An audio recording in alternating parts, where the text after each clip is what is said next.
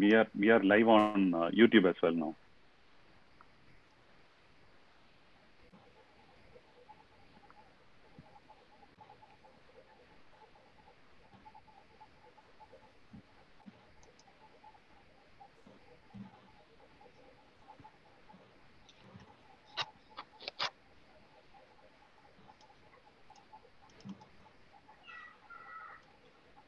We're waiting for 10 o'clock, 11, huh?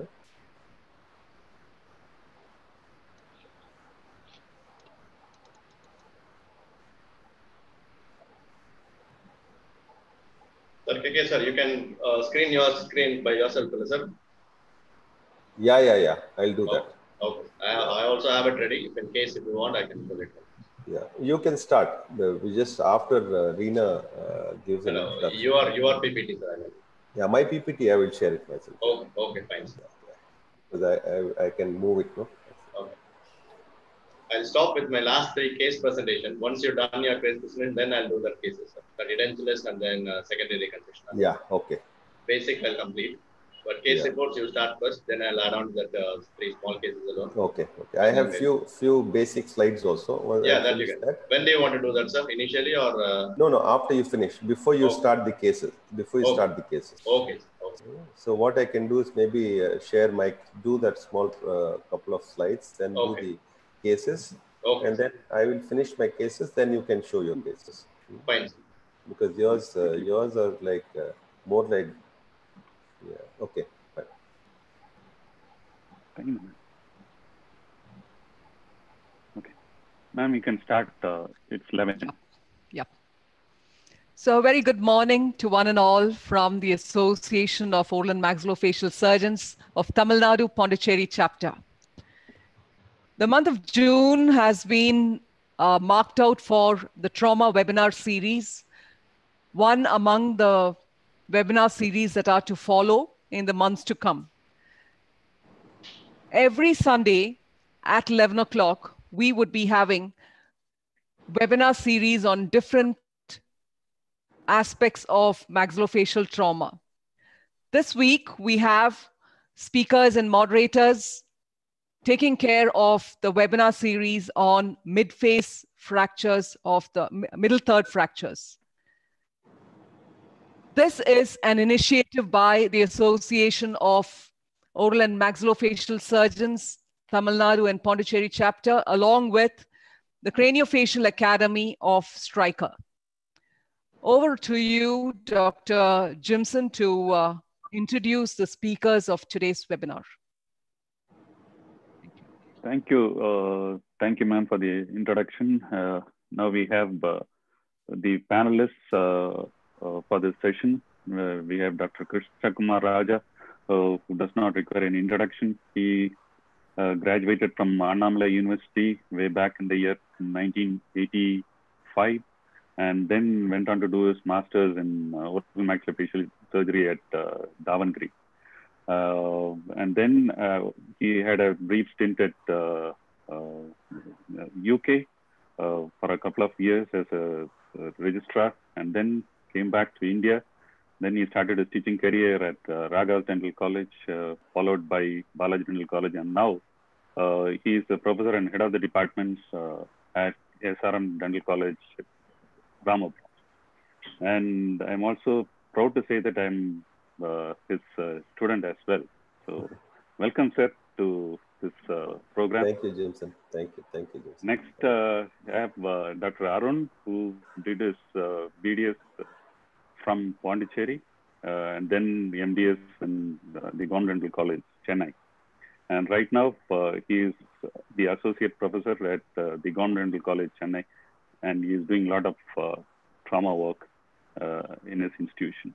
Welcome, Dr. Arun, to the show. Thank you, and next, we have Dr. Emmanuel and Dr. Dinesh. Dr. Emmanuel did his UG from Tabitha Dental College and MDS from Raghav Dental College. And right now, he is working as the associate professor at Sri Ramachandra Dental College. Welcome, Dr. Emmanuel. And Dinesh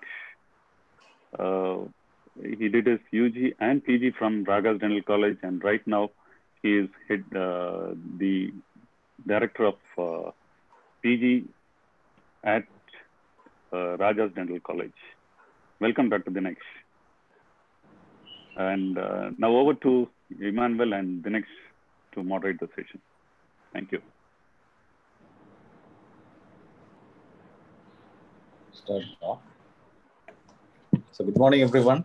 It is a very interesting topic, midface fractures, especially when it involves a lot of components. In fact, if you look at midface fractures, it is a very broad thing, and I think we'll restrict to a smaller area because the often neglected area will be the nasoethmoidal fractures, etc. And we have very experienced hands speaking on it. So I think we can go to the program. Emmanuel wants to speak.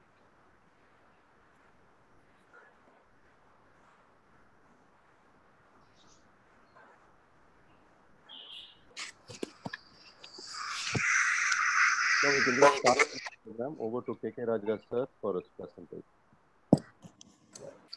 So let me first start by thanking Dr. Jimson, Dr. Reena, and of course our association and the Striker company for giving us this opportunity. I think this kind of the advantages of such webinar, thanks to COVID, students from any part of the world can benefit from lectures, and we've been having such excellent lectures thanks to the initiative by I think Jimson and Trainer. And so fortunately for all the students, they can really benefit. And today Jimson asked us to talk on management of midface fractures.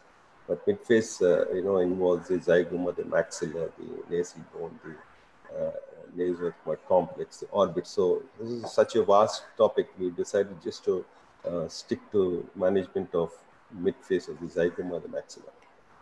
So we will start with Dr. Arun will start with this lecture on the basics of midface fracture, and then we will discuss some cases. Then we have some more cases from me on management of zygoma, maxilla, and to an extent nasal bone. So I request Dr. Arun to start the first presentation. Thank you, sir.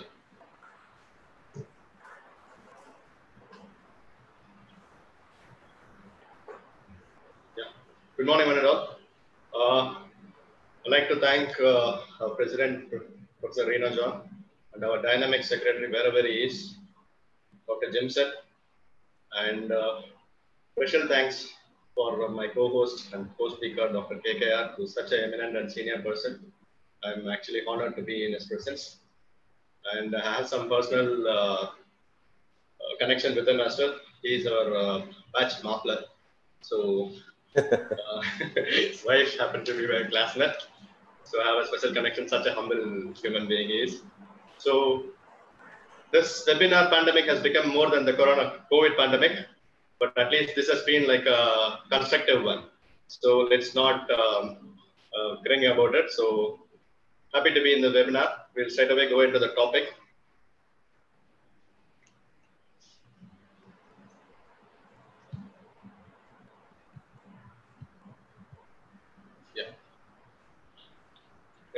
A middle part of everything is always troublesome, because life or middle part of our life, or even the face. At least we will deal with the face alone today. Facial injuries can be very, it's complicated. You never know what happens, which is serious injury among all these things. So it's a kind of tricky one. Unless you give a thorough examination, you never know which is the trickiest one. Right. Again, etiology among all. Now the domestic violence has become the most prominent etiology. Thanks to the COVID time, it's again increasing. Right. And trauma is always about a team. You are not a single man player or a single man army. You always be a part of the team. And we, as a maxillofacial surgeon, are a definitive part of a trauma team. We cannot be omitted at any cost. We are to be there right from the beginning. It depends on cases and depends on situation where we can pitch in, either as an opening batsman or an all-rounder or at the tail ender. Whatever it is, we cannot be just ignored. And as a trauma team, general trauma team, we are always part of the team. And if it comes to facial trauma, we have to be the boss of the team, most likely. So most of the traumas come like this, pan-facial, and you don't know where to start and who will start. So always it's about primary care. When the patient presents to you, the first thing is about his life, ABC. ABC protocol should be followed by the general physician or the neuro team or whatever it is. Leave way for them. Once they are in control, then the oral maxillofacial surgeon pitch in. Right from examination, this is the most important part of any maxillofacial trauma. Always extraoral palpation. First inspect, look for signs, and then extraoral palpation. This comes foremost. And this, you cannot miss this. Just cannot read the CT straight away or just diagnose with the X-rays and other things. Always do a manual examination of the cases before even you look into a CT or any investigation stuffs or even the case sheets. Just go and examine the patient as a whole, right? So check, just follow an order, right? It'd be like a supraorbital rims, right? Stand from behind, palpate all the supraorbital rims and then the infraorbital rims, look for eye signs, and then hold the nose, use your bimanual palpation technique like this shown in the picture. And particularly maxilla, midface, you have to bimanually examining for the abnormal movement. Hold near the nose part and then check for the movement holding the dental arches, both digitally and also bimanually across the palate. Move each and every part individually and then you have to make a diagnosis. You can clearly see the movements and you can see the movement. You can feel the movement if there is a sort of default to at the nasal junction, or you will feel alone in the lower part of region. So just palpate with both the hands and then you can make a diagnosis like this. And always look for an occlusion, class 1, class 2 and class 3, how it goes. Right. After getting an initial diagnosis with your examination, then go for imaging. Imaging always starts with an X-ray, and most often mid-face X-rays are going to become a bit obvious right now. So X-rays always gives you a single dimension, except for a PNS and a classical submental vertex view where it shows the zygomatic arch fracture. There is not major role for an X-ray to play here. At least for the mandible, you have an OPG. For a mid-face, most likely 3D CT and a reconstructed CT and the sectional CT are always a mandatory one. Now it has become a mandatory one. You cannot replace without a CT because it gives you a clear idea of what you're going to deal with and how you're going to deal with, even for treatment planning. Gives you a three-dimensional picture. And always an additional advantage, anybody can read this. So you can explain the patient as well, where it all is fractured and how severe it is by showing your 3D pictures. And now the latest thing is about three-dimensional models. You can make a stereolithographic models with the 3D CTs so that it's even more better. You have a fractured skull right in your hand. It's worth for a treatment planning or for reconstruction. Any part you can do whatever you want. You can play with your stereolithographic model and you can even print something as a graph material or whatever it is, right? So this is the latest advancement. Always follow the Campbell's and Trampman's line, even from the start of the examinations, also for the CT. First line crosses the zygomatic frontal, the superior margin of the orbit and the frontal sinus. Second line across the zygomatic arch, infraorbital rim and the nasal bone. And the third line right across the condyles, coronoid process and the maxillary sinus. And the fourth line that goes parallel to the occlusal plane along the mandibular ramus. And the fifth line, the lower part of the mandible. If you keep devotionally following these 5 lines, you won't miss any findings. Just both in the manual palpation as well as your CT, just follow these lines and you won't miss out any fracture if you follow this in order. And what are the goals of fixation? Always it's about reduction of the bone fragments, anatomic reductions, and you have to get a functional, stable fixation of the fragments, and atraumatic technique, approaches and other things which not injure other nerves and blood vessels while reducing the fracture or fixing the fragments. So that you have to keep in mind. And obvious the results, early active pain-free mobilization of the jaws and any normal function. That is the goal of fixation. So what is midface? Midface is the area between the superior plane drawn through the zygomatic frontal sutures tangential to the base of the skull. That is the upper line and almost on the Lefort 1 level, right? Inferior plane at the level of the maxillary dental occlusal surface. So this is the part we are going to deal with, the midface. This is called as a midface. It has the nasal bones, the zygoma, and the maxilla bone, and the nasal bones. That is orbit, of course. These are the things we are going to deal today. And at a profile view, they are not parallel. The upper line and the lower line is not parallel. It's almost converging posteriorly towards the foramen magnum. That is how it goes. Your maxilla and our midface bones goes this way. This is like a pyramid almost. This helps the reason whenever the maxilla gets fractured, it goes downwards and posterior. That is how it moves. This is the reason behind this, because this is a solid bone. So your maxilla goes like this in a slope. That is why you get an anterior open bite. And mechanism of midface fracture.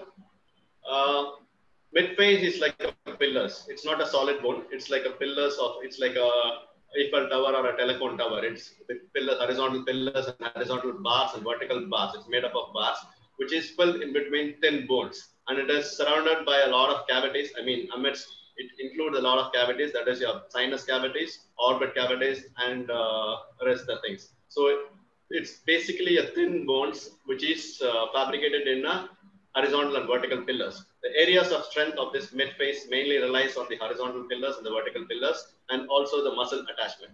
But the areas of weakness being the suture lines and the lining tissue and the air-filled cavities, that is the sinus cavities.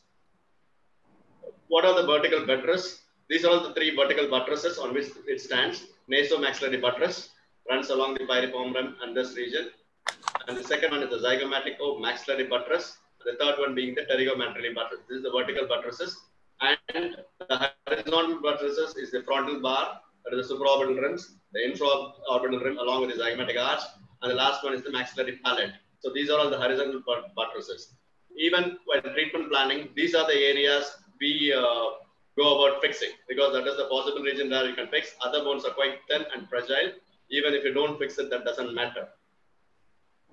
So again, midface fractures are classified like this, which affects occlusion and which doesn't have any effect on occlusion. Maxilla fractures invariably have an effect of occlusion, whereas orbit, nasal bone, zygoma, frontal, and the combination fractures with NOE may or may not have an effect on the occlusion. But if it involves the maxilla, it definitely have an effect on the occlusion. Again, maxilla fracture, the classical René Rutherford, the French anatomist who discovered, who made an experimental study, found out this classification of Rutherford 1, 2, and 3. That is the classical Guerin fracture, pyramidal fracture, and the craniofacial disjunction, which is later modified by Marciani, right? He classified, again, subdivided Rutherford 1, 2, and 3, and also included a Rutherford 4. Rutherford 1 with multiple segments, and 2A and B with nasal and ethmoid fractures, and Rutherford 3 again with nasal and ethmoid fractures, classified with A and B subclassification, and 4 with the supraorbital rim and the anterior cranial base. So that is how we have modified this Rutherford fractures. Of course, but what we practically see doesn't exactly fit into all classifications, because midface is totally, we get all shapes and sizes, which may not fit more often into these classifications. In our experience, in particularly in dental college, we get all types of fracture, and even we are working out, we are studying the pattern of fractures to get a new classifications, because I don't think this works anywhere now. The most near possible Rutherford one I got is this sickle cell injury. Perfect cut over here. So this is the almost a sort of classical Rutherford one. Of course, this is a high Rutherford one here on the left side. That is a clear-cut classical cut. This was the nearest Rutherford one, classical Rutherford one, according to Rutherford one I have seen in my short career. So the incision has been clearly made by our husband, and all we have to do, even the Rutherford osteotomy also has been made by the sickle. All we have to do is go and just fix the plates and then suture it up. How you're going to do the fracture management? It's about always reduction, fixation, and immobilization. That is the basic of anything. Reduction can be either direct or indirect, and a fixation again can be direct or indirect. And the special instruments for dealing with maxilla, as you all know, is a Rose maxillary disinfectant forceps. It is a paired forceps. You cannot use it as a single one. It is a paired forceps with a specific shape, which is of practical use. We have this elongated or U-shaped portion. This goes into the oral cavity. This gives space for the dentition to go in. And this arm almost looking straight goes to the nasal floor. And this is how you have to pull right from behind. This goes to the nasal floor and this goes this way. And it's a paired instrument, one on each nostril. and we have a curvature which goes up always. This indicates up, that has to be up. And we have a bend over here, which gives space for the hands also. So always get used to this instruments, particularly PGs, because you'll be asked in the exams how to hold this, right? And always use a rubber cap or some protection on the palatal aspect, because blood supply to the palate is of the greater palatal supply. If you are going to crush this with your instruments and it is going to be injured, there is all possibility of getting a maxillary necrosis or a palatal necrosis completely will go off because the blood supply is cut off. Because already of the fractures, they may not have blood supply from the other, but palatal supply will be there. So in order to prevent blood supply to go off, use a rubber cup like this protection shield on the oral cavity alone. And there is another forceps called a Staten Williams forceps. This you can use it along with your maxillary disinfectant forceps like this. This is used particularly in case of a palatal split. The palate is quite wide open. You just compress this along like this on using the buccal aspect of the occlusal surface. Compress, and then you can just lock it up once it is in reduced position. And along with the maxillary disinfectant forceps, you have to use this Staten Williams forceps. And how do you classify the fixation of maxilla? You have an internal fixation and an external fixation if a maxilla is fractured. For internal fixation, you have suspension wires and the direct osteosynthesis. And external fixation, you have a craniomandibular fixation and a craniomaxillary fixation. Internal fixation is about suspension wires. Various types of wires. Basic arch bar is a mandatory for all suspension. Even for osteosynthesis, you need a arch bar fixation. Make an arch bar, make an IMF, and then you can suspend the maxilla, because the maxilla is going to float in between the cranium and the mandible. So you have to sandwich in between the mandible and the maxilla, and always fix it to the fixed cranial base. If you are going to do an IMF alone, the mandible keeps moving, and so it gives way for the movement between the fractures of the maxilla. So always don't do an IMF alone for a maxillary fracture, even though you get an occlusion, but that won't be a proper reduction of your maxilla. So always you have to fix the maxilla to the cranial base. Depends on what types of fracture, you can use different kinds of suspension wires. This is a classical circumzygomatic suspension. All you have to do is pass a awl, that is an instrument which can go beneath the zygoma and over the zygoma, and then the wire is passed around and then fixed like this here in the arch bar, right? While removing, you just cut close to here and then pull the other wire, it will easily come out. So that is the circumzygomatic wiring. This can be done either way. You can either pass the awl through this way, come out this way, put a wire and then take it back, and then pass the awl again on the outer surface of the zygoma, come again to the same hole, insert the other end of the wire and then pull it through, either this way, or you can use it from top. You can just penetrate from the skin, just below the zygoma, and then take it out. Again, put the other end of the wire, connect with the awl, and then pass it outside the zygomatic arch, and then bring it in. Either way, you can do this zygomatic suspension.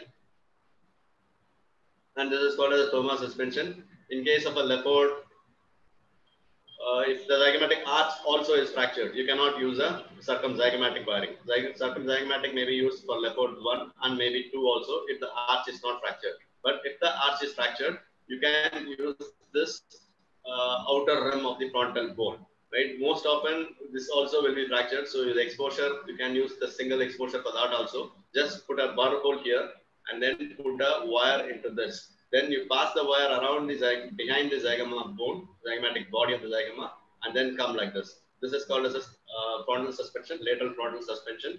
Again, you can use the same awl for getting these wires.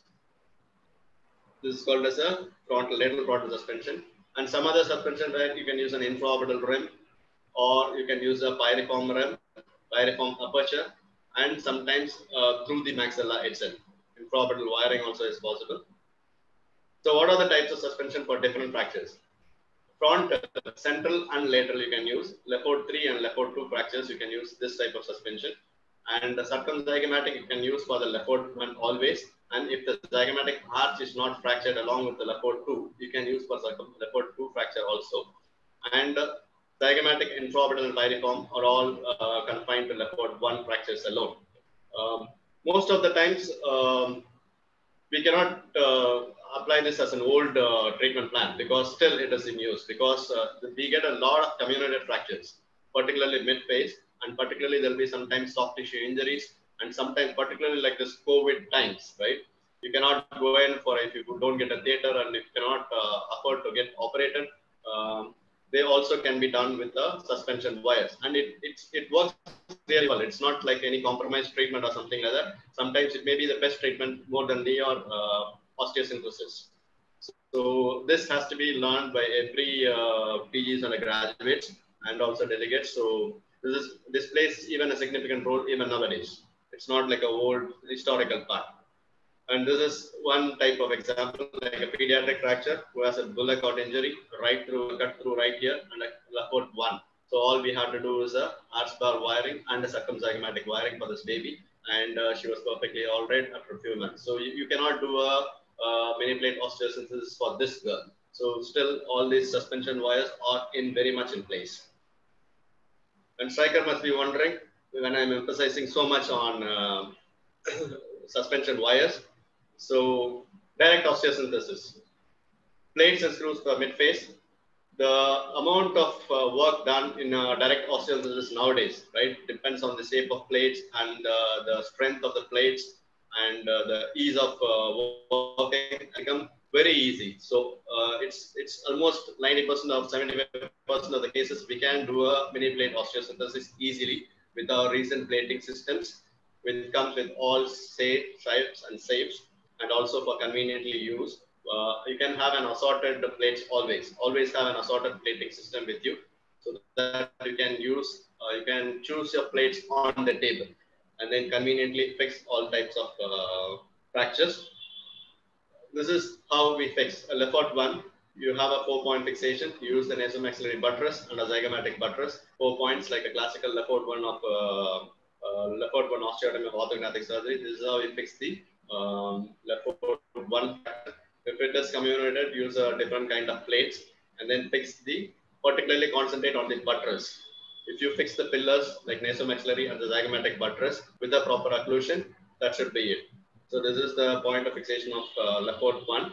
This is an example of how you go about Laporte 1 fracture fixation.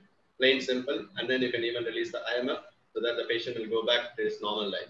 Again, Laporte 2 fractures, again, the approaches, various approaches like subciliary tarsal, intraorbital, and subconjunctival approaches for Laporte 2 that deals with the intraorbital rim.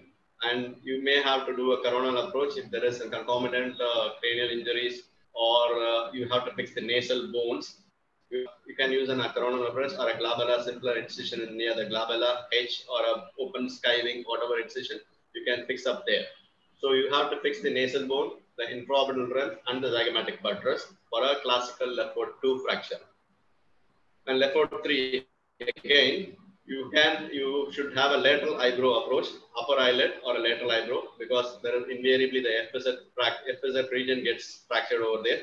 Or you can use a coronal approach and a preauricular approach. The zygomatic arch is also involved, or a hemicoronal approach if both sides is approached. Then you do the disimpaction, reduce the fracture, and that fixation goes like this. You have to fix the nasal part. Mostly intraorbital region won't be disturbed in case of a classical craniofacial disruption.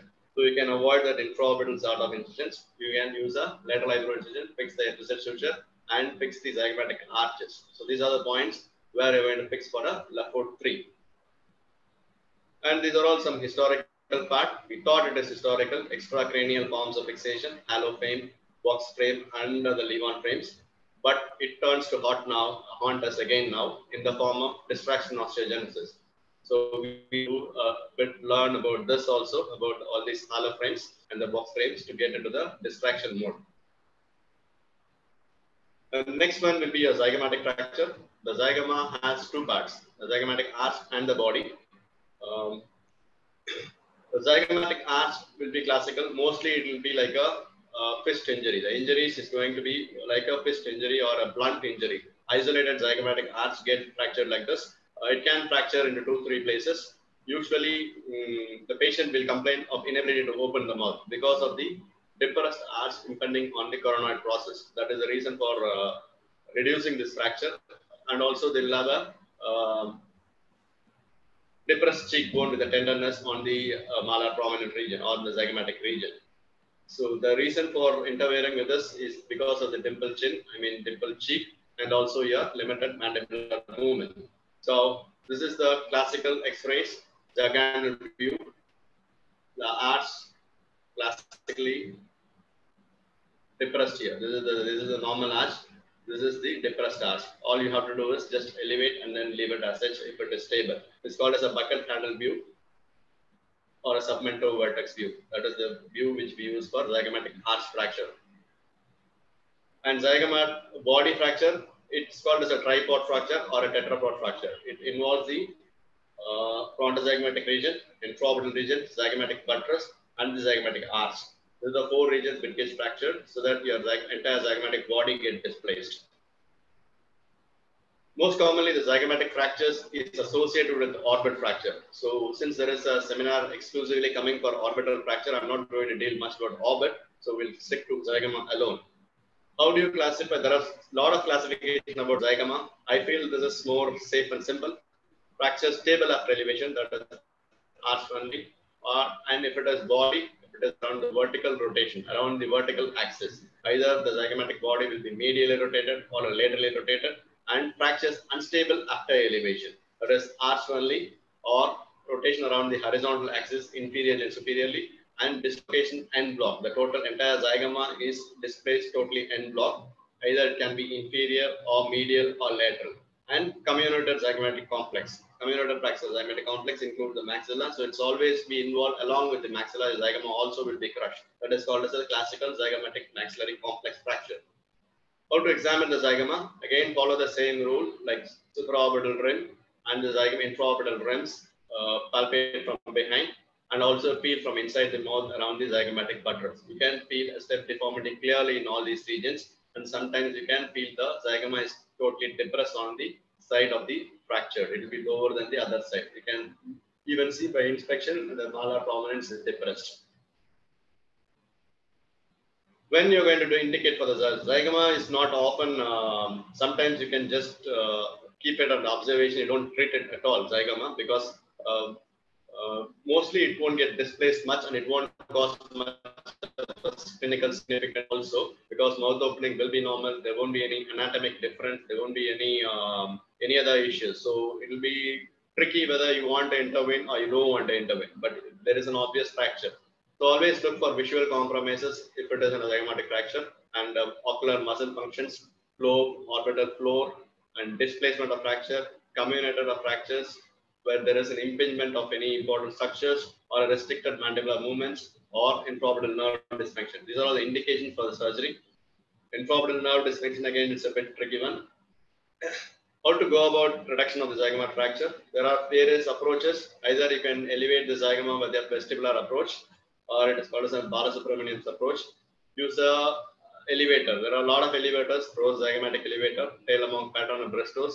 Use an elevator, place an incision just 3 and 5 mm superior to the mucogingival junction of the almost molar region, premolar to molar region. Just insert your elevator and then rise the zygoma or zygomatic arch, whichever is fractured. An upper eyelid approach, it's called as a Keen's approach. Usual routine, what you do for a lateral eyebrow approach, just open up. You can use an elevator through this incision into the zygomatic arch and the body, and then you can use an elevation. That is called as a Dayman's approach. Another classical approach is the Gillies temporal approach. This is the Rose elevator of zygoma. It has got this elevator arm and also a handle for easily to lift it up. This other instrument is the Bristos elevator, which doesn't have a handle. That is the difference between the Rose elevator and the Bristos elevator. This handle makes it easy not to give a leverage on the temporal bone. In case if the temporal bone or any other skull bone is fractured, you're not supposed to get a leverage over it while elevating a zygoma. This handle clearly helps in elevating the zygomatic arch of the bone alone. Or you make an incision, 45-degree angulation to the ear, right? So the significance of this being, because of the superficial temporal artery goes and then branches into the anterior and the posterior division. So this incision ideally should be in between the two divisions, two terminal branches of the superior temporal artery, and it should be almost parallel to it, so that you won't avoid, you will avoid cutting those injuries and incorporate into unnecessary bleeding. So how do you make an incision? Where you make an incision on the skin and then the subcutaneous tissue, and then go to the fascia. Once you can see clearly the fascia, temporal fascia, and then you cut incisal the fascia. Now you insert the elevator in between the fascia and the temporalis muscle. The fascia is attached to the deeper part of the zygomatic arch, and your temporalis muscle straightly goes into the coronoid process. So there exists a space between the fascia and the temporalis muscle. That is the passage you are supposed to enter in for the elevating the zygomatic arch. So insert your periosteal elevator Howard's periosteal elevator, reach the arch, then take it off, use that as a guidance, and then use your zygomatic elevator into that. Once you can flap this handle and then check for the corresponding tip where it lies. If it is below the arch, then you can elevate easily like this, right? So that the zygoma gets elevated. Remember, always zygoma doesn't need an elevation. Suppose the zygoma is medially rotated on the vertical axis, then there is no point in elevating the zygomatic body. You cannot, through all these approaches, you have to go in for a direct reduction of the zygoma. You have to open up the infraorbital region and then reduce it, or through the intraoral approach, you have to reduce. Just don't, all zygoma doesn't need a blind elevation like thing, right? It depends on the fracture. So don't just, I've seen people obsessed with zygomatic elevation for whatever case it is. So just open up and then put a blindly elevator and then keep lifting. There is no point in doing this. I've seen even my PGs doing it. So always look for the fracture.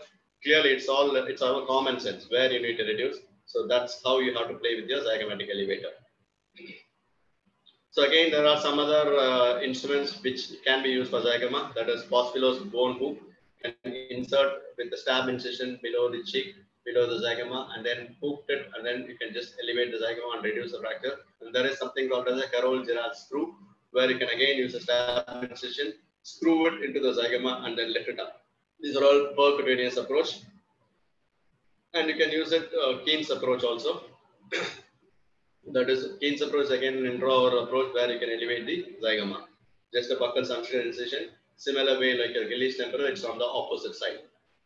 Queen's approach is another approach for a zygomatic elevation where you make an incision on the anterior border of the ramus. That is called as a lateral coronoid approach. Again, the same way, because it just goes along with the temporalis muscle and then elevate the zygoma. That is called as Queen's approach. Again, once the fracture is reduced and the zygoma is unstable, then you have to fix the zygoma. Either you can use a transosseous wiring or many plates and an external fixators. Transosseous wiring, wherever the fracture is, just drill burrow holes and then you can fix up the parts. And mini plates and screws, again, depends on the site of fracture. Various microplates are available. Particularly, we use microplates. And remember a point: you don't use a long screws, lengthy screws above the FSH suture because you enter into the brain. So always this screws size does matter. Don't or you can get away with the 6 mm screws. Even 8 mm sometimes might be tricky. Always beyond the FSH suture, don't use the longer screws or lengthier screws. Just confine with the 6 mm screws. Don't go beyond it because you can enter into the potential brain space. So that is the only point which you have to keep in mind over here. And orbital floor is always a different topic together that can be dealt in another seminar. I'm not going to deal with orbital floor and mostly, but it will be, you have to deal with orbital floor in most of the zygomatic fractures. And the proper reduction of the zygomatic fracture, always you have to see this pinopalatine suture. That is the main point where you can see if that is reduced, that means you have reduced your zygoma to perfection. The rest, all places are arbitrary. Infraorbital, buttress, or any other region is not going to be fine. You have to always check for the pinopalatine future line for your zygoma to know if it is properly reduced. And this is in short the Creighton algorithm for exact fractures. Reduce the fracture and then see if it is stable. Just elevate the fracture, see if it is stable, and you can just stop. You may not open or anything do about it. The treatment will be over. And if you are unsure of protection, then you have to open up and then see how it is going to happen. Either you open transorally and then see and then reduce the fracture again directly. See if it is stable. If it is not stable, then plate it at the ZN buttress, zygomatic buttress region. You just put a plate and then see if it is reduced and stable. Then you can stop. Again, if it is not reduced, if the fracture is reduced and stable, stop. If you are unsure of reduction, then open out the other region, lateral orbital rim, infraorbital regions. Open up all these regions, check for reduction and also stability, and then put a plate across all the 3 points. and then stop. This is how you proceed with the zygomatic body fractures. Another one is about nasal fractures. I'm not going to deal much detail into this. This is because invariably a nasal bone gets fractured in all of the midface fractures, because that is the most prominent bone, nosing ahead. That is the why you have a nosing ahead, because that is the most prominent bone and it gets injured often, if not all the time. So you have to address your nasal bone fractures, and the timing of surgery also depends for nasal bone fractures.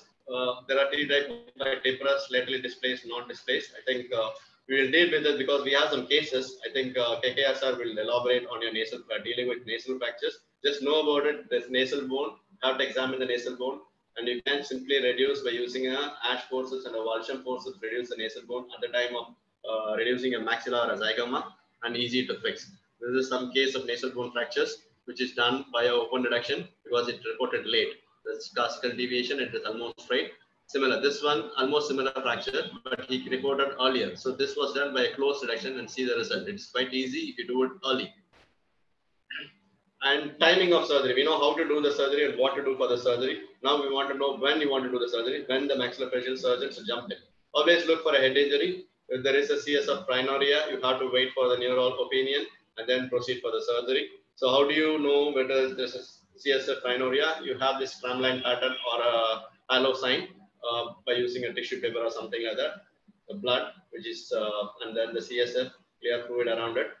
But the proper pathognomonic sign or a test for CSF rhinorrhea is beta-2 transferrin isoenzyme. This is the most diagnostic test of all to confirm the CSF of rhinorrhea. And timing of repair again. When do you want to repair? Always get the first opportunity. Whenever you are provided with the opportunity at the earliest, that is the best time to intervene. Again, it depends on a lot of factors, unconfirmed other injuries, other physical injuries like a neurosurgery or a chest injury or whatever it is. So that takes always a priority. But always be there from the front and then jump into any opportunities you are presented with, because that is the best time to get the best results. First 28 to 48 hours is always the best. But if there is an edema, wait for some edema to subside and then get it done with the first 2 post-operative weeks. That is the best time to do. Because after that, your fragments will be won't be in a proper position because of there will be a callus formation, because maxilla is a very thin bone, so there will be easy fibrous callus formation, and some of them will be lost due to evernations, and there will be soft tissue scarring and the periosteal contraction will also be there. So it's difficult to get a primary closure in case of delayed repair. So get an opportunity to get in at the earliest. So that is the best time to do the surgery. Provided if everything is all right. If the clearance is fine with other departments, get the first opportunity. Don't wait for prolonged period or for them to treat all the diseases and then come back to you. So always be there around as a team and then use any opportunity to get the treatment done at the earliest. And another important fracture is about sequencing of pan-facial trauma management, because midface fracture is always a complex of multiple bone fractures. It won't be like a single fracture, as I said. The classical Lafort one or a zygoma won't happen often. You have to deal with other fractures of other bones as well. So how do you do it? There are a lot of concepts and theories. There is no like particular thing which is called as a best. So you have to think about situations and whatever this case scenario and then decide. But you have to know all the concepts. There is an outside and in concept, because you fix all the outside fractures and then fill in the details of middle part.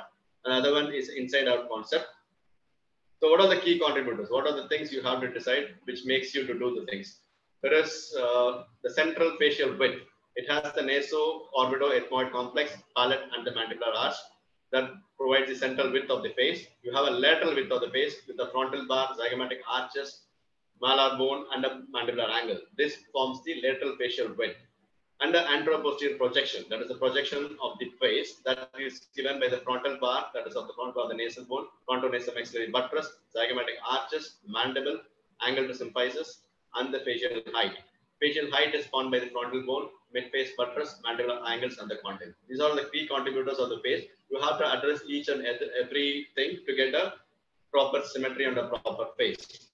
Again, the face is divided into upper and lower half, either at leaf foot 1 level. So imagine a fracture at a leaf foot 1. Above it is called as an upper half, upper face, and below it is called as a lower face.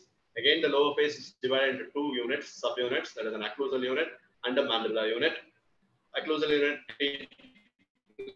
palate, dentition, and alveolar process. Mandibular unit is your body symphysis and other things. And upper face, which we are dealing with today. The cranial unit that depends on the frontal, anterior temporal bones, supraorbital rims, and the orbital roots and frontal sinus. And the upper midface, which we deal with today.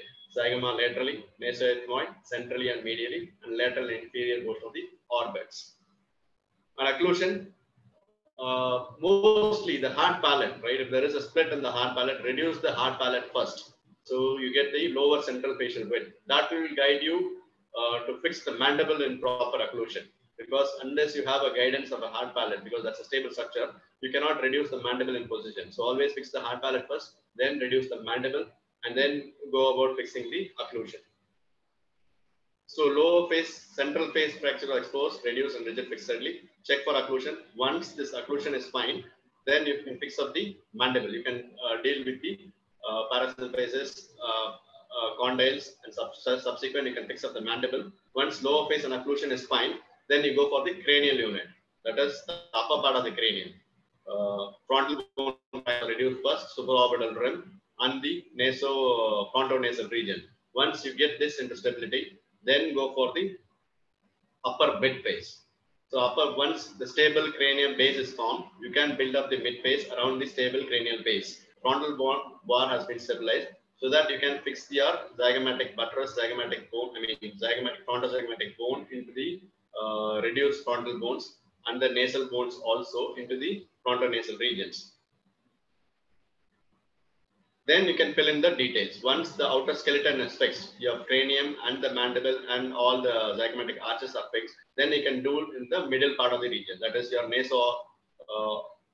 nasoethmoid region. You can fill in all these fine details. Once this all the part are stable, you can fill in all the details and do the refined works, because this is not going to be stable if you're going to do this initially. So always fracture all these things and then come over here.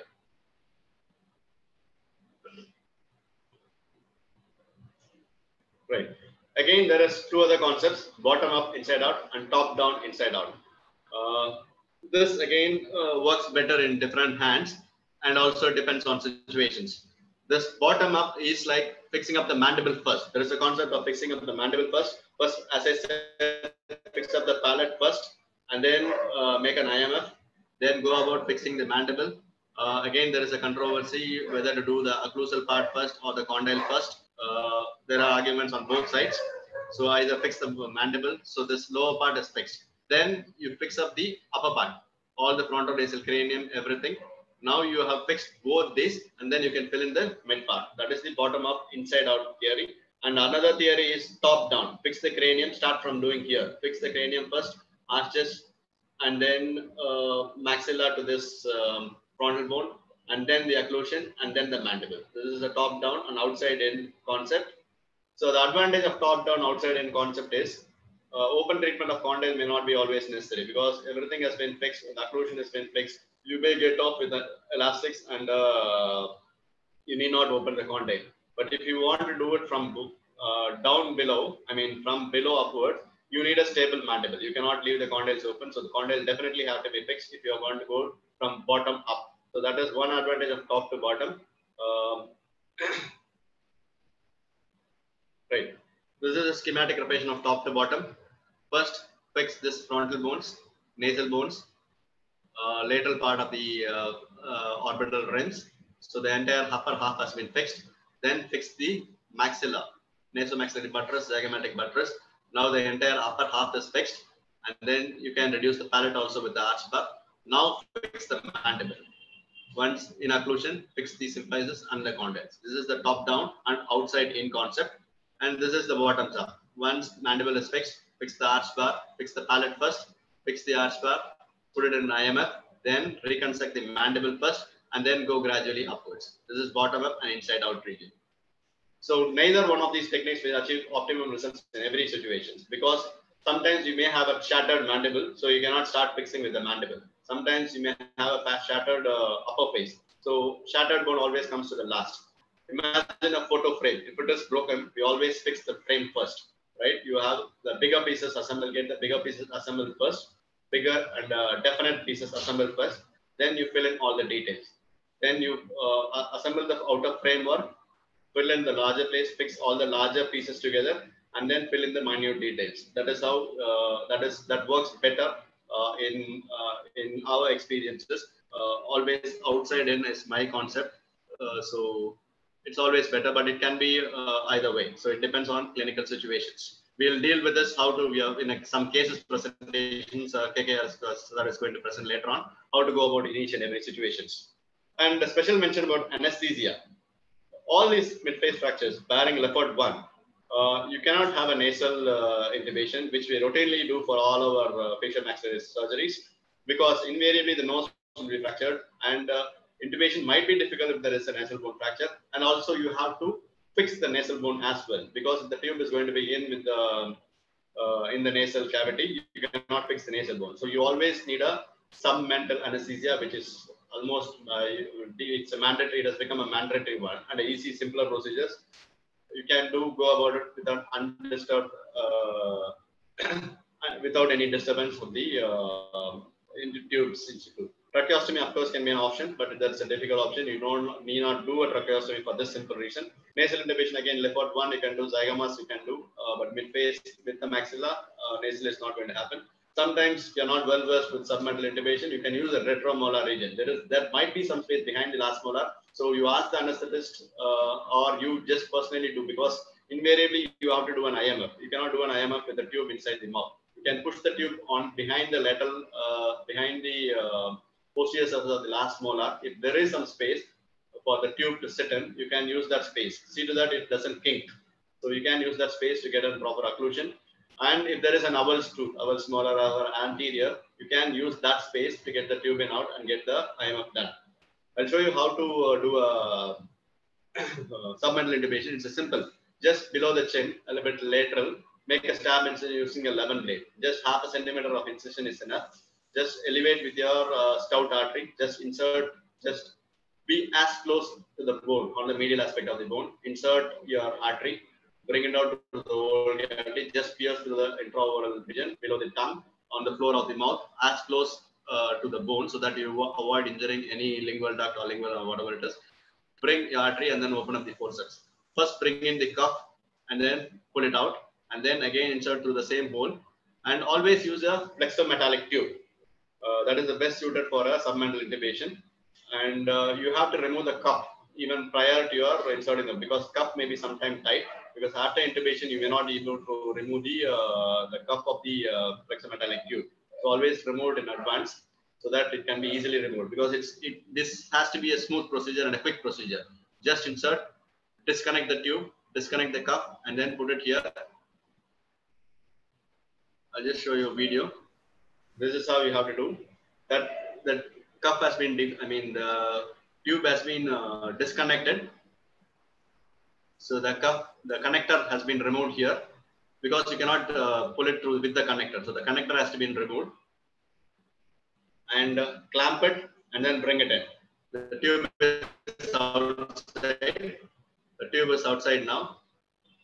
And then now connect the connector back and then connect it to the boils. So that's it, right? And if you use a small incision, stab incision, this is snugly fit. Always secure this with some sutures, right? Like you fix a drain, you just fix this tube with the sutures, and always see to that it doesn't, the remaining part of the tube doesn't kick inside. So check with the anesthetist, check the air fill, because the measurement should be correct, because the tube should not be in too far in, or it should not be in into the correct, the proper position, because always check with the anesthetist so the tube is in correct position into the lungs after this procedure. Secure this, and then once it is covered, it is not going to disturb in your area of surgery at all.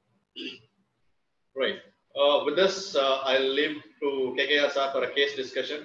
We will discuss all the finer concepts in the case discussions. Then I'll come back to you. Over to you, sir.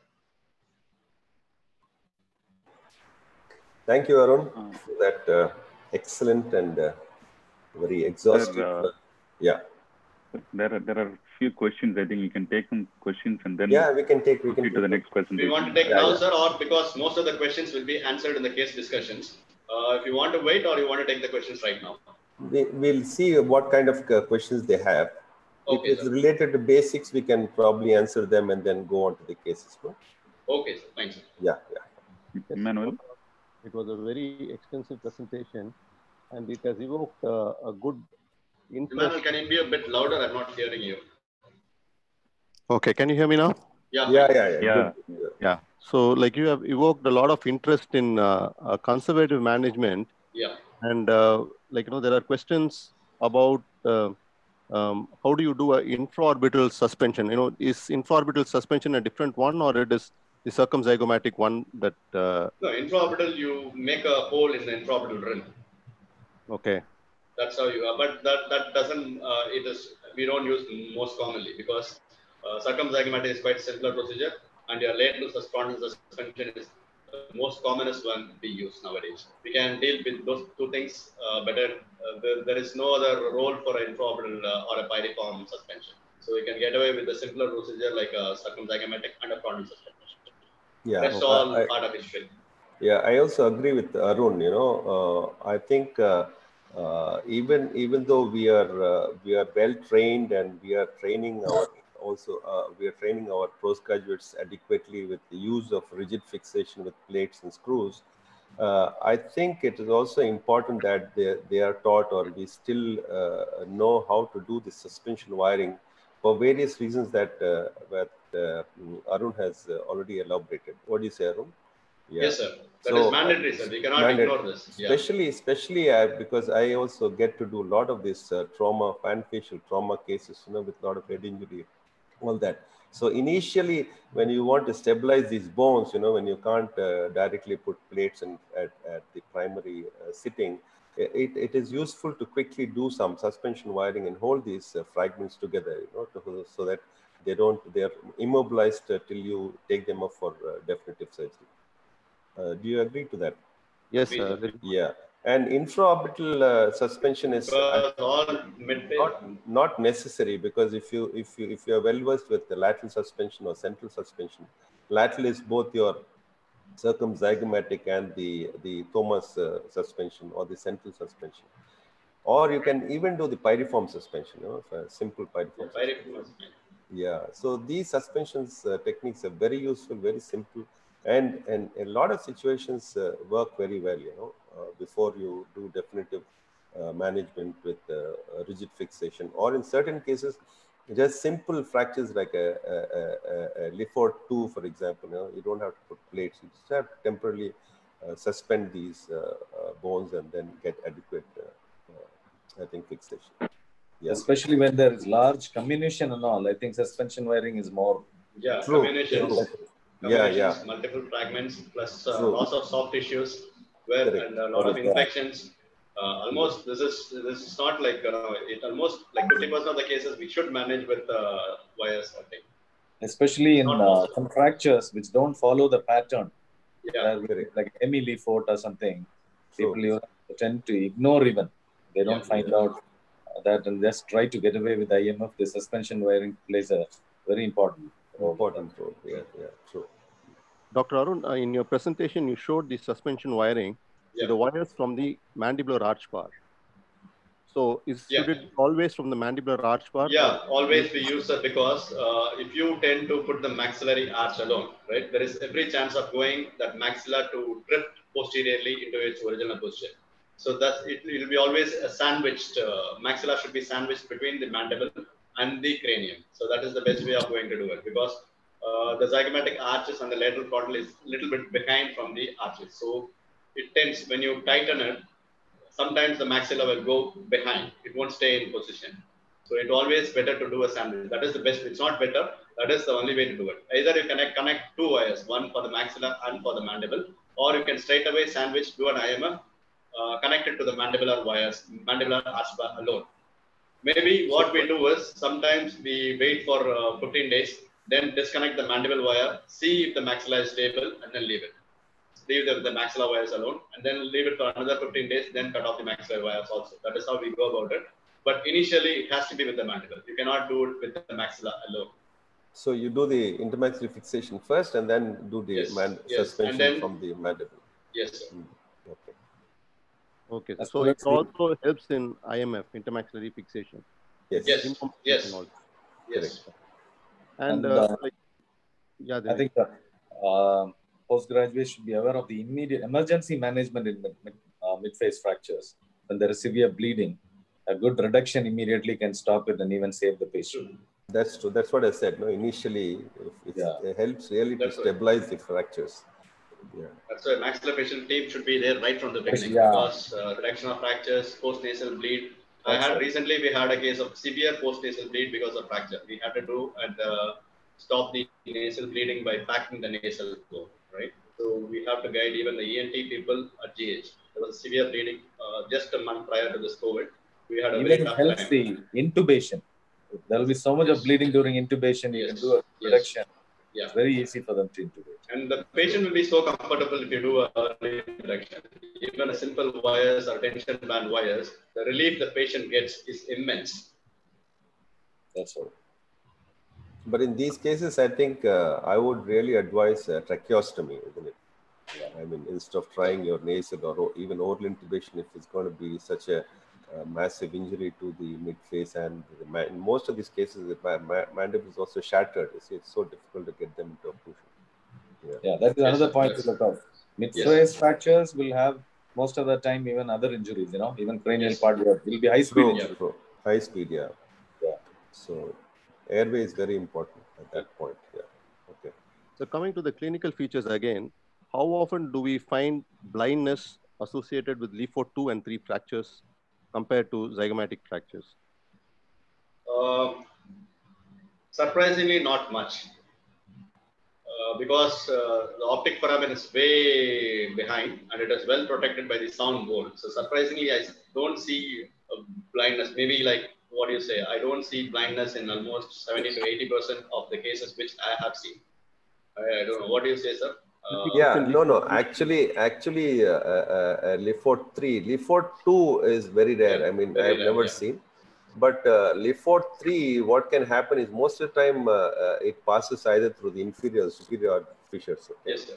But very rarely it can go through the optic canal. Yeah. At that point, there's a possibility of. I'll show you my one patient, which I want to show you in the end. That poor fellow had the same problem. He went blind because the fracture went through his optic canal, and then there's injury to the optic nerve. So that is why I think all these patients, these panfacial, especially the panfacials with head injury, you should give priority to ruling out injuries to the orbit, injuries to the head and all that before even attempting to go ahead and immediately treat these fractures. So it's very rare, very rare. I have had at least 2-3 patients who've lost their eyesight, and all these patients have had the fracture going through the optic canal and causing injury to the nerve. Okay, it is very less compared to zygomatic fractures, right, sir? Strangely, I've seen recovery also I've seen from loss of vision, sir. Even long fractures, after reduction of fractures, there seems to be some recovery of the vision. I'm surprised actually. Particularly, I remember 2 or 3 cases which recover vision also. Okay. Even after long term. Very, very surprising. Yeah. Okay. One last question, sir. This is regarding using Rose disimpaction forceps. You know that high velocity injuries that we see today, the maxilla is pretty, very much mobile. And do you use disimpaction forceps on a routine basis, or it's as and when you need it? No. Or do you use any other method to disimpact the maxilla? No, if Rose disimpaction forceps is, I mean, as it goes by the name, it is required only when it is really impacted, Most of the time when it gets impacted posterior, inferiorly, and you are not able to mobilize it with your finger pressure, you might have to. So classically for, straightforward a LeFort 1 or a LeFort 2, you might have to use. But if it's going to be panfacial with multiple segmentation, I don't think it is possible and it is necessary to use Rose. What do you say, Arun? Yeah, I don't use unless I get if it is severely impacted. I just do it with full wires. Just connect some wires. Yeah, Rose disimpaction, I use it only for LeFort 1 fractures, and in fact I use it more for LeFort 1 osteotomies than for though it was meant for the for treatment of LeFort fractures. I think it is more extensively used for osteotomies to mobilize the segment. And elastics works well to get that cushion for the impaction. Elastics work very well. they get a elastics proper is, occlusion. yeah, I think elastics is mandatory for all these patients if you want post-operatively for at least a week to 10 days. Unless you have those elastics, you'll never be able to get whatever planning you do. You'll never be able to get that occlusion without those elastics. Again, one more point I just want, because of the suspension wires, this has to be technically difficult, because after the surgery, you cannot leave the patient in IMF. So what we do is we don't connect the wires. We don't connect the wires to the mandible, right? We use elastic. We just keep rolled up wires down the corner of the mouth. We don't connect the wires to the mandible. We do it on the next day. We give just elastics, keep it in occlusion, and then we fix it. That is one difficulty in having a patient we are going to extubate the patient, right? If it is a tracheostomy, it's fine. But if you're going to extubate a patient, you cannot fix it in IML. So we keep the wires outside. We don't fix it to the we fix it to the maxilla one. We don't fix it to the mandible. The next day we fix it to the mandible after the extubation. That is another point to be noted in case of suspension wires. Okay, so we'll carry on with the presentation. Yes. Okay. Thank you. Thank you.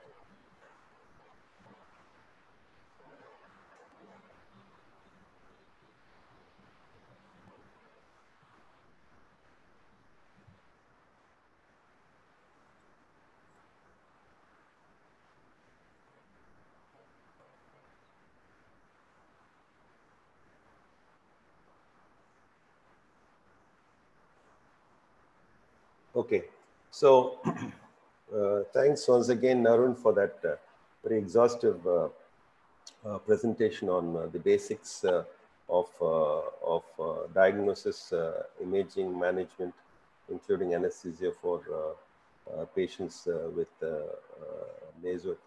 midface fractures. Now, I'm going to just I'm not going to repeat any of those topics that Dr. Arun has already presented. What I'm going to do is quickly sum up his presentation, and then we'll go on to discussing few cases. So we're going to basically discuss only cases with zygoma fracture, the zygoma fractures of the maxilla, and we'll briefly discuss some nasal bone fractures. Okay? So now, as he has already discussed in detail, the aims and principles of midface surgery. Okay? Now, it is to rapidly re-establish form and function.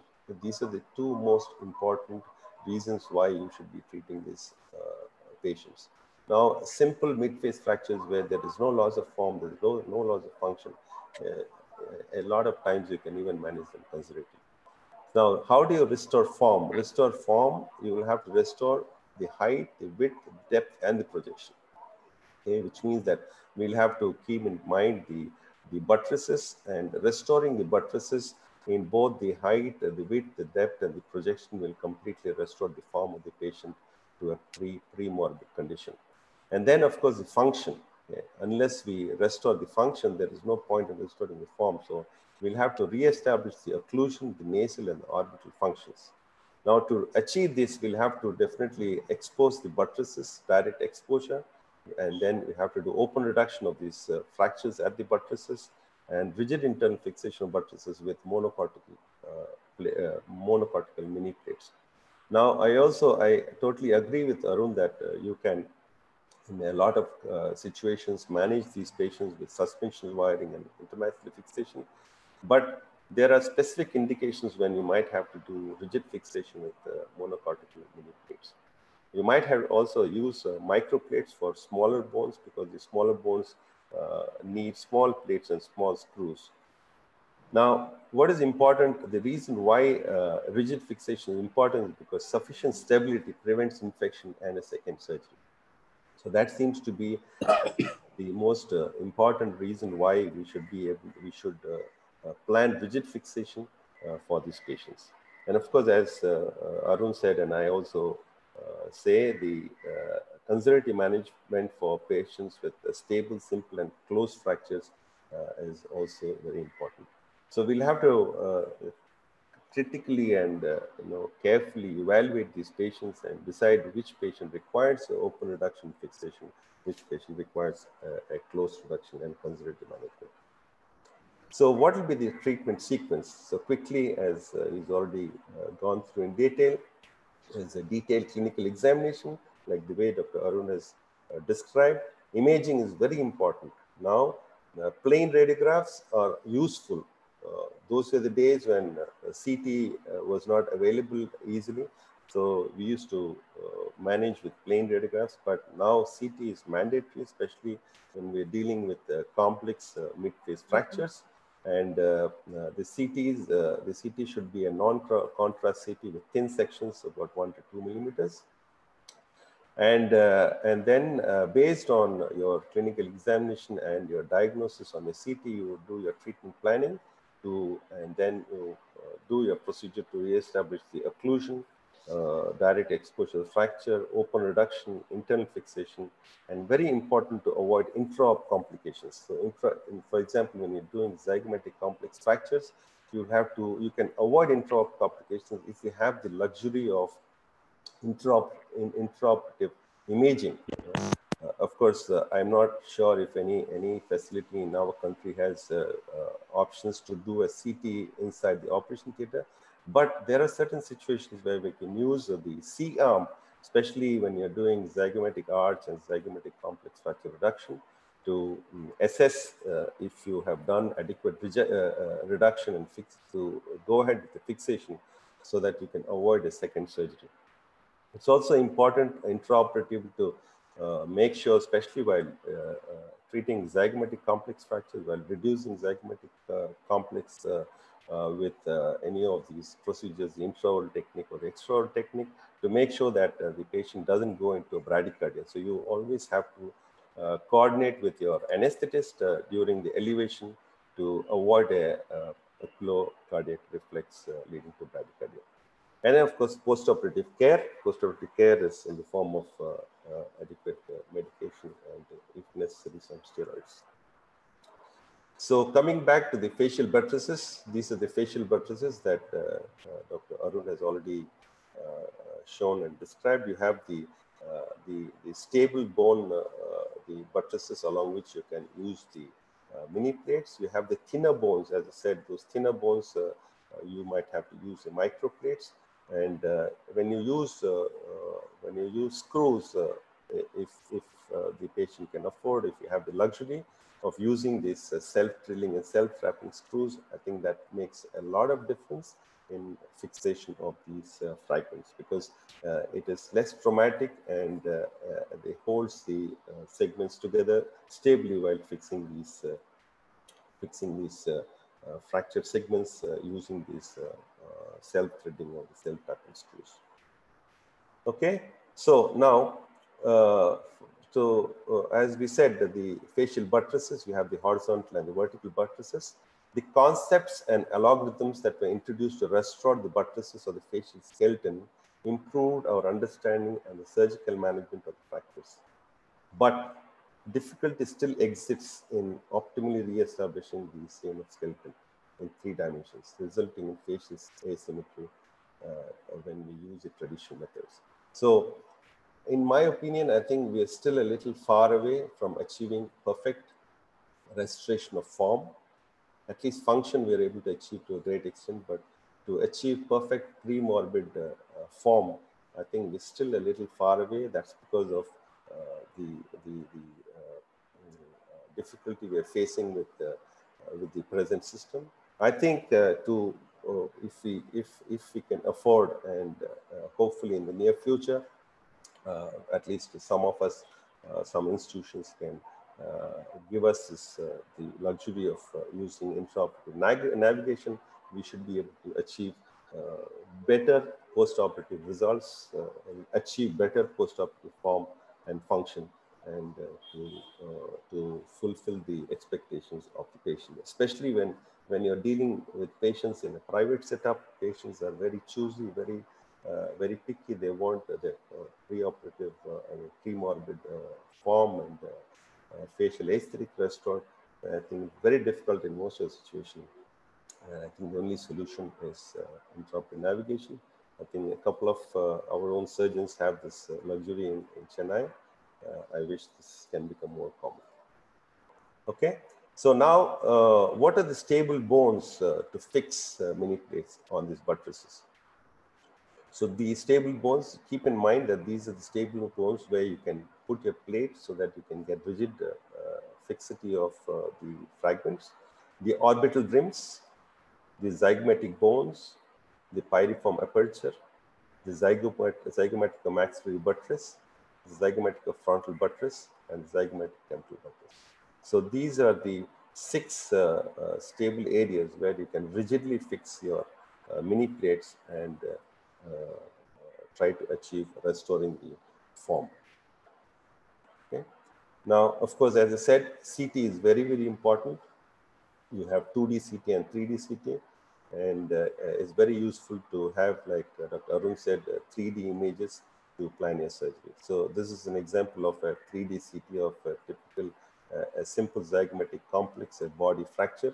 You can see the bones, the fractures at the zygomatico-frontal, the zygomatico-temporal, the zygomatico-maxillary, and the infraorbital.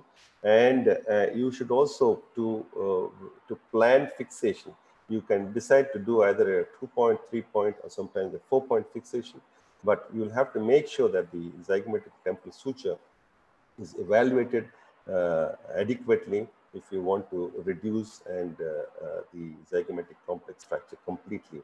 And in certain situations, you might have to fix it at the zygomatic suture line. Okay.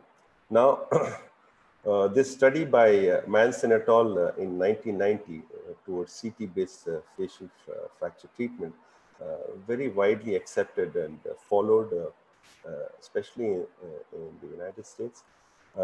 He divides the level of injuries into low, middle, and high level of energy injuries. Low energy injuries require no treatment or can get away with simple treatment.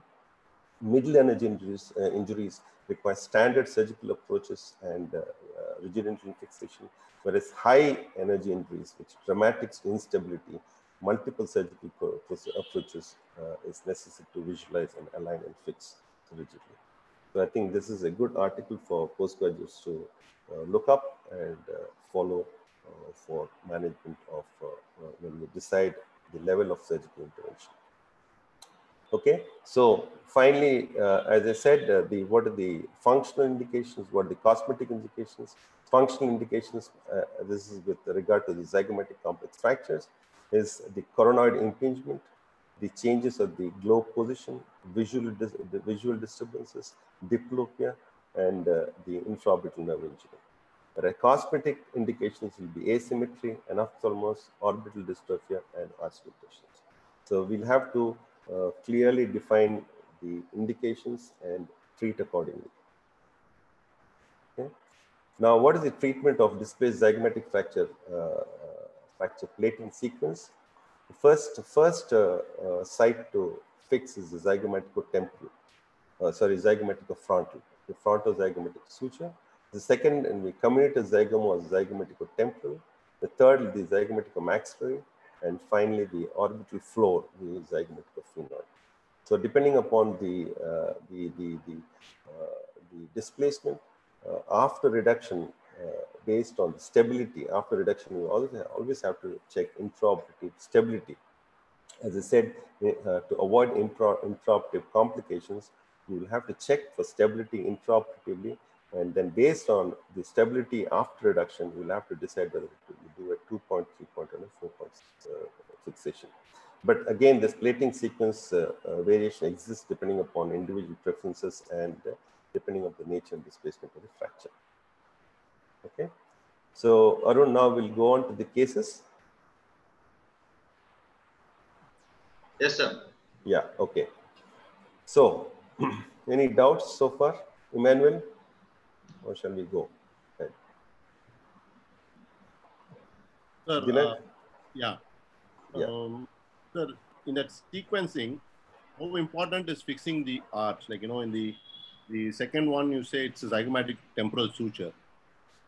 So Yeah, fixing the arch, I think fixing arch is not as important if it's quite stable. Now I'll show you some cases where we had to fix the arch, if it's unstable after reduction, when it tends to, and especially in cases where it's comminuted, you'll have to definitely fix. But most of the time, I think we can get away with the zygomatic temporal suture fixation. Arun, any comments from your side? Yes, sir. As you said, this sequence should be maintained. This is what we follow, sir. This is what you follow them. Yeah. Yes. Okay. So this is a case of one minute.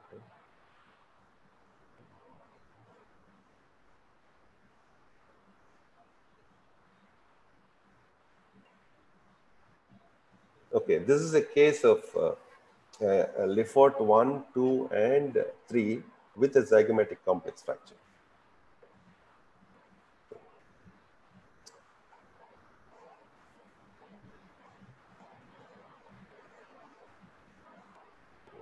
Why is it not moving?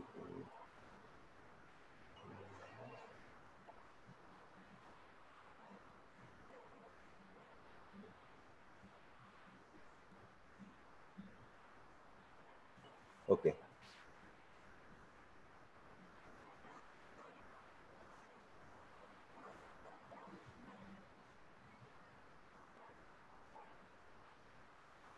Okay, so this is a case of, a blunt injury over his face, not a road traffic accident. I think it was an assault, and he presented to us with this clinical picture. Okay, he had kind of a moon facies. His left zygomatic bone was depressed. He had a left circumzygomatic edema with the subconjugal ecchymosis. His occlusion.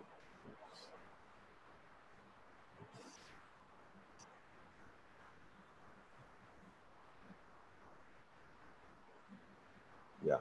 So this was his occlusion. He had, I won't say a very gross malocclusion, but he had an open bite. His mouth opening was restricted. And then we did, I've not put in the pictures of the images, but this was diagnosed with,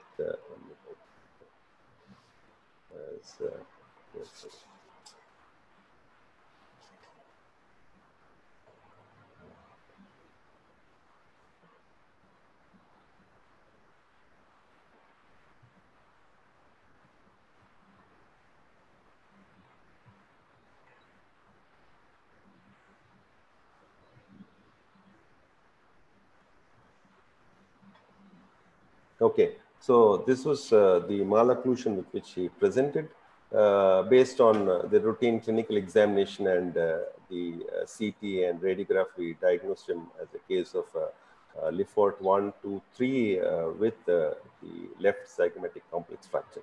So the treatment we adopted was, as I was telling, since it was also a Lefort 1 and his occlusion was mildly deranged, we thought best thing was to use the Rose disimpaction forceps to disimpact and bring it into occlusion. And then we did a fixation, like a routine classical Lefort 1 fixation at the pyriform rim on either side and the zygomatic buttress on either side. And we routinely use the splints, the splints which we fabricate CAD/CAM planned splints so that the occlusion we achieve are quite good and perfect. And then we also did the classical fixation at the left frontozygomatic suture. And then the infraorbital rim on either side. The right side we use the transconjunctival, and left side we use the lid incision. And then we fixed at both the frontozygomatic and the infraorbital rims. And this is the result we got after post-operative. So as I was saying, the result is quite good, but if you see his he still seems to have some kind of edema and fullness on his face. So we are hoping that that will settle down over a period of time. But I still feel that perfect restoration of form to a pre-morbid condition, I think we'll have to use more advanced techniques to plan and fix these fracture sequences. Okay. Now, this is a case of 3-point fixation. This is a straightforward zygomatic complex, left side, right side zygomatic complex fracture with all the classical signs and symptoms of zygomatic complex. And we plan to do a 3-point fixation at the frontozygomatic,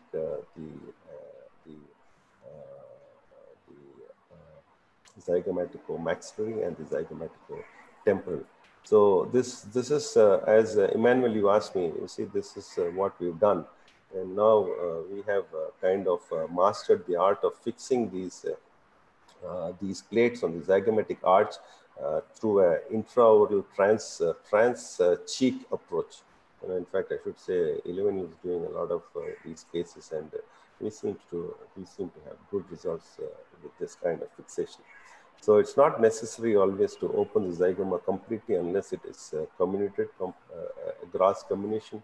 You might have to do an open reduction through a preauricular or in some cases a hemicoronal approach. But we find the results are quite good when we do simple fixation of using a 2-hole or a 4-hole plate on the zygoma through a transbuccal and trans-cheek approach, using a trocar and through a trocar and cannula. Okay, so that's the result we have after reduction fixation at 3 points. So we avoided fixing at the infraorbital. Okay. Now, unfortunately, or maybe fortunately for us, in private setup like where we work in the institution, in the college, we get to see a lot of malunited fractures. Because, since we are not on the main road, on the highway, we get to see a lot of malunited fractures, or either treated elsewhere or not treated. They come to us for treatment of these fractures. So it's also important to know how to manage malunited fractures of the facial skeleton, because not always that you see fresh cases. So how do you manage malunited? So this is a patient with a zygomatic complex fracture, which he had a few years back, and then he came to us for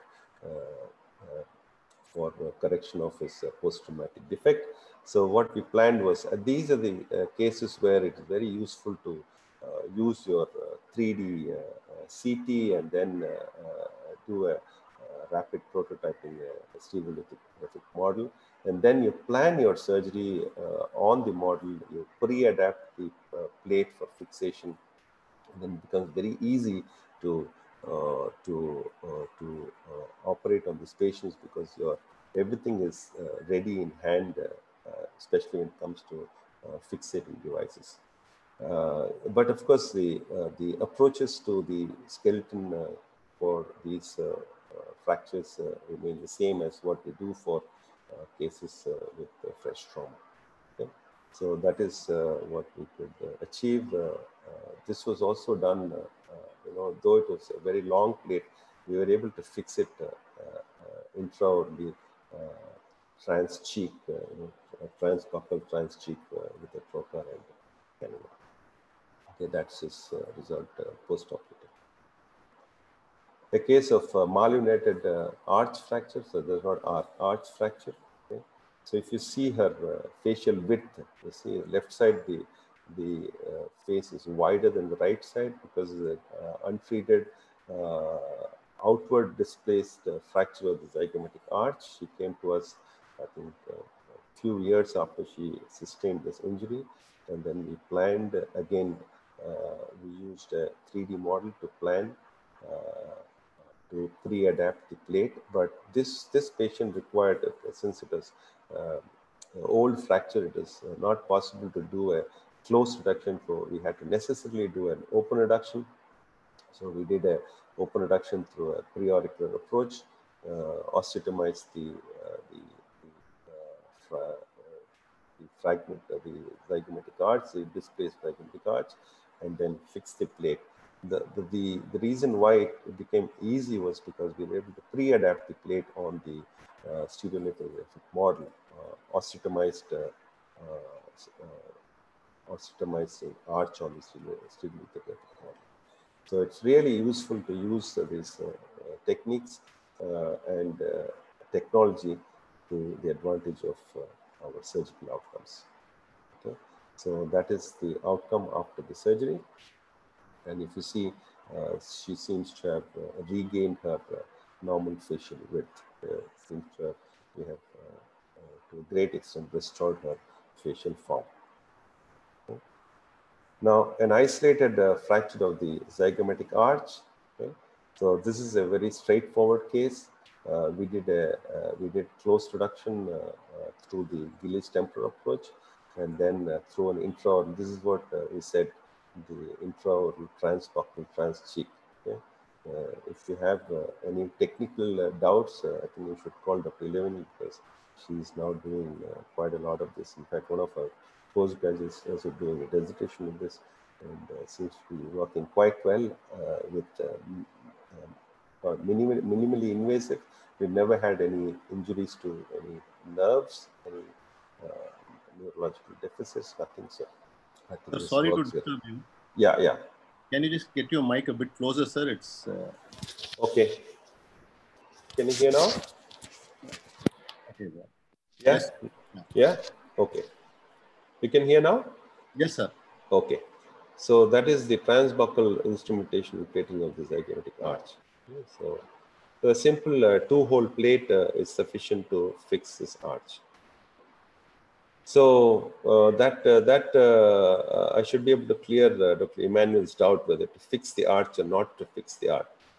If you're going to do a zygomatic complex fracture reduction fixation, if you're doing 3.4-point fixation, if 3-point fixation, you can still get away by not fixing zygomatic arch. But isolated zygomatic arch, grossly displaced, comminuted, or old fractures, delayed treatment for these displacements, I think it's a good idea to do a zygomatic arch fixation using these plates. Okay, coming to maxillary fractures, just a case of a Lefort 1. Yeah, Lefort 1 fractures, classic pure Lefort 1s are far and few, but I think they are the easiest of all the maxillary fractures to treat. You can do either a closed reduction fixation or a closed reduction and immobilization, or you can do a open reduction fixation. But now with the availability of affordable plates and screws, of course, in the institution, because of the affordability levels of some patients, we still use stainless steel plates and screws, but if possible, we can use titanium plates and screws, because stainless steel invariably has to be removed at least theoretically after 6 months to a year, whereas in titanium you can leave them. So that's a Lefort 1 classical. We did a reduction with a rose disimpaction forceps, and that's the 3D X-ray CT, and classical reduction with disimpaction forceps and fixation at the 4 points, the pyriform rim and the zygomatic maxillary sites, so the buttress. Okay, that gives us. And as I was saying, it is, I think, almost mandatory to use elastics whenever you're doing maxillary fractures, especially if you want to restore good occlusion, good functional occlusion. A period of 1 week to 10 days is always a good idea to put these patients on intermaxillary fixation, elastic traction, and that's the result you get after the elastic traction is removed. Okay. All right. So that was about the management of zygomatic fractures and the Lefort fractures, the few cases that we have discussed.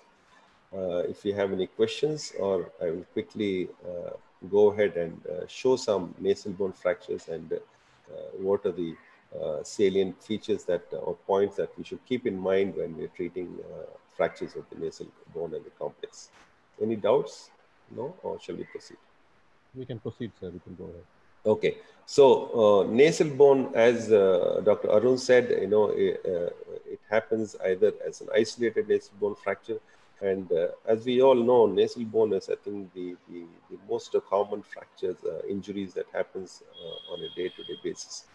It can be either because of interpersonal violence, it can be because of road traffic accident, it can be because of industrial injury, fall, but very common, I think, the most common facial injury is the nasal bone. And very important for us to understand the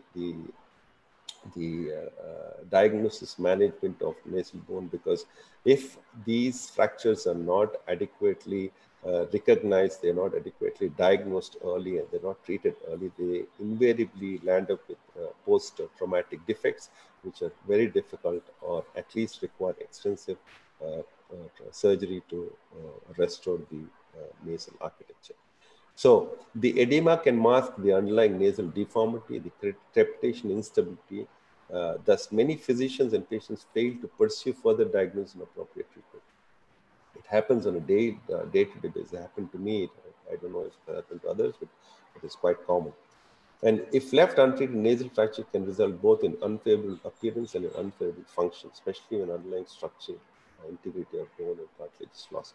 So it is better to treat initially early than wait for it to heal and then struggle with the post-traumatic deformity. So you can have simple fractures, as you can see in this CT, or the coronal section, or you have complex fractures. So simple fractures, you can get away with simple reduction and maybe some immobilization using intranasal extranasal splints, but complex fractures require open reduction. So what are the indications for close reduction of the, I call it nasoseptal, because nasal bone fractures are always associated with septal fractures and deformity. So we call it nasoseptal fractures instead of calling nasal bone fracture. But invariably, we also treat the septum while treating the nasal bone. So what are the indications for close reduction of the nasoseptal fractures? Displaced fractures with cosmetic deformity. Okay? So fractures which have only cosmetic deformity, fractures with resultant nasal obstruction, and severely comminuted fractures where it's difficult to do an open reduction and fix all the small multiple pieces of bone. And it's better to avoid an open reduction and do a adequate and good close reduction. What are the indications for open reduction what are the indications for open reduction? Severely displaced fractures, not comminuted, displaced fractures. Severe displacement of the nasal cartilage complex, concomitant extensive lacerations, remaining deformity after close reduction. So these are the indications for open reduction. And contraindications, of course, CSF, rhinorrhea, and fractures more than 4 weeks old. So these are contraindications for open reduction of, unless you plan to do a post-traumatic deformity correction later. Okay, so just quickly, let me go to show you these cases. Okay, all these, I think all of them are post-traumatic defects. Right?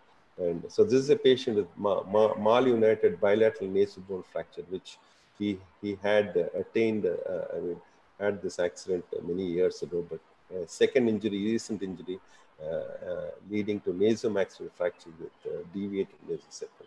So these are the kind of patients who you cannot do just a close reduction. You will have to invariably do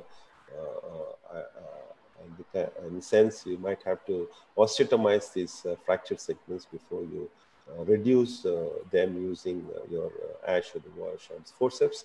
And invariably, these patients require septoplasty to correct the deviated nasal septum, which also corrects the deformity as well as corrects the nasal patency. So their function is also corrected.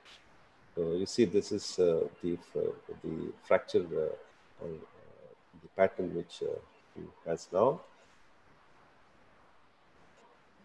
Okay, so we had to do a osteotomy of the nasal bones, and then reduce it with the vaginal forceps, then do a septoplasty.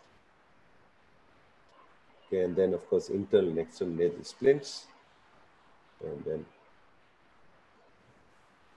that is the post-operative. You can see the correction of the nasal deviation is also his the nasal passage is also well cleared, and he seems to be breathing quite well. Okay, the post-traumatic septal deviation, again, post-traumatic, old case of trauma, did a septoplasty to correct or deviated nose. Now, what do you do in such situations?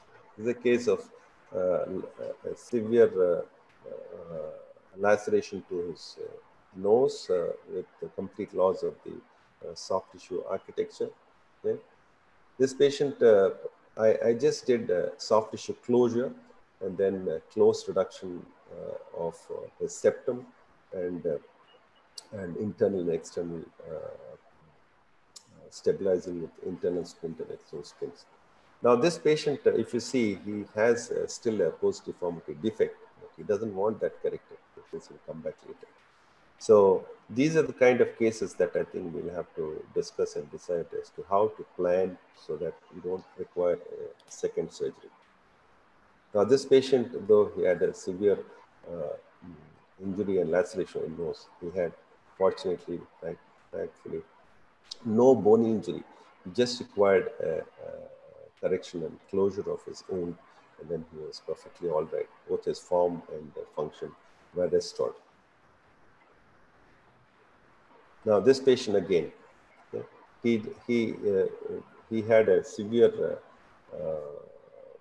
injury resulting in fracture of the frontal bone and the nasal bone, and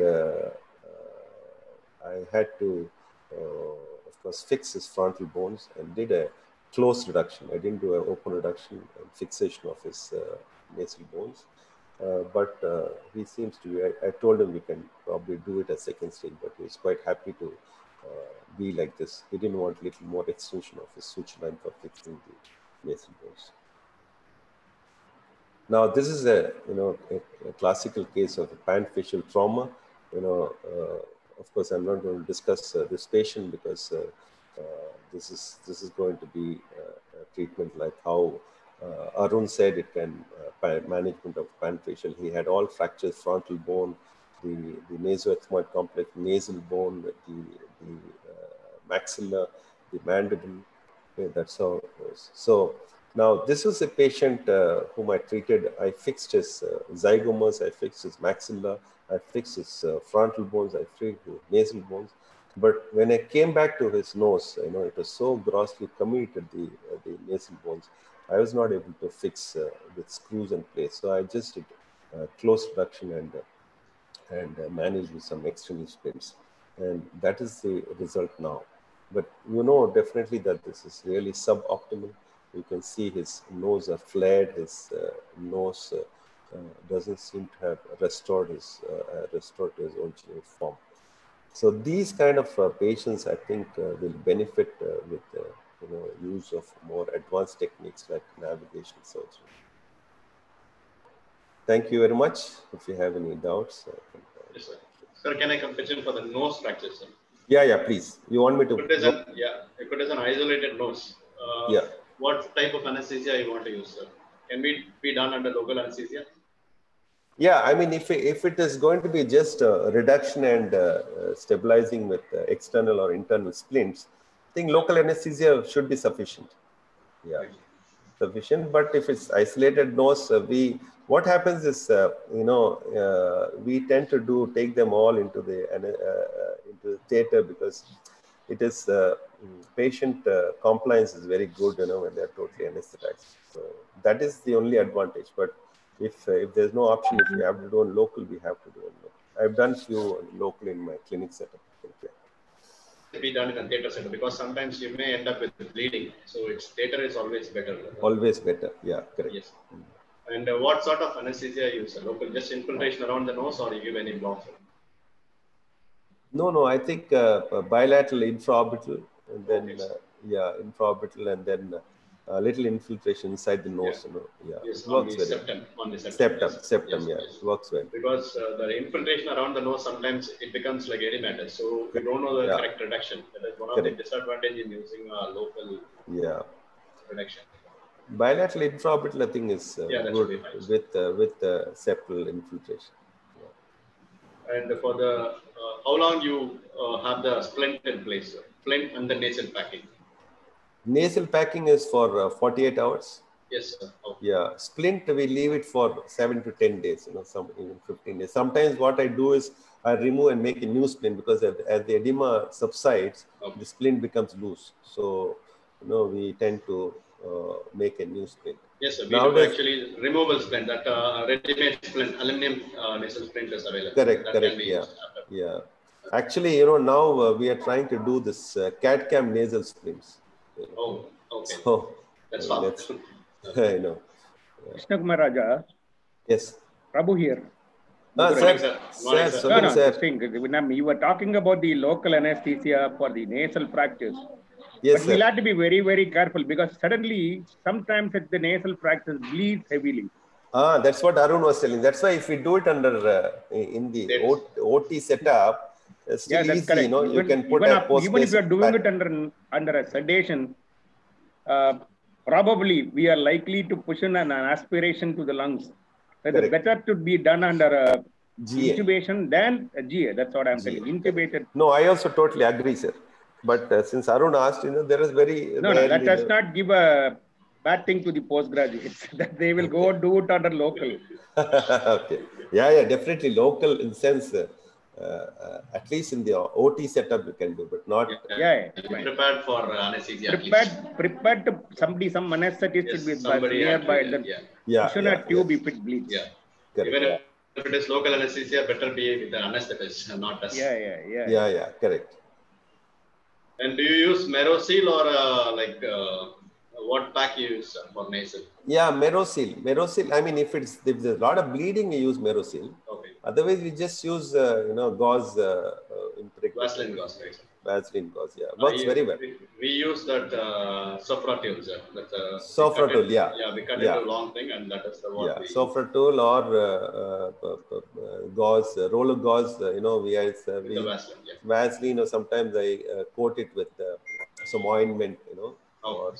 It's always better to use the pack than the Merosil because Merosil doesn't give a good stabilization. Yes, sir. They only arrest the bleeding. Pack is always better. If it bleeds, as you said, sir, under local anesthesia, if you're doing it, if it's severe bleeding, then you can use Merosil. Yeah. Since Prabhu sir is there, I would like to ask him.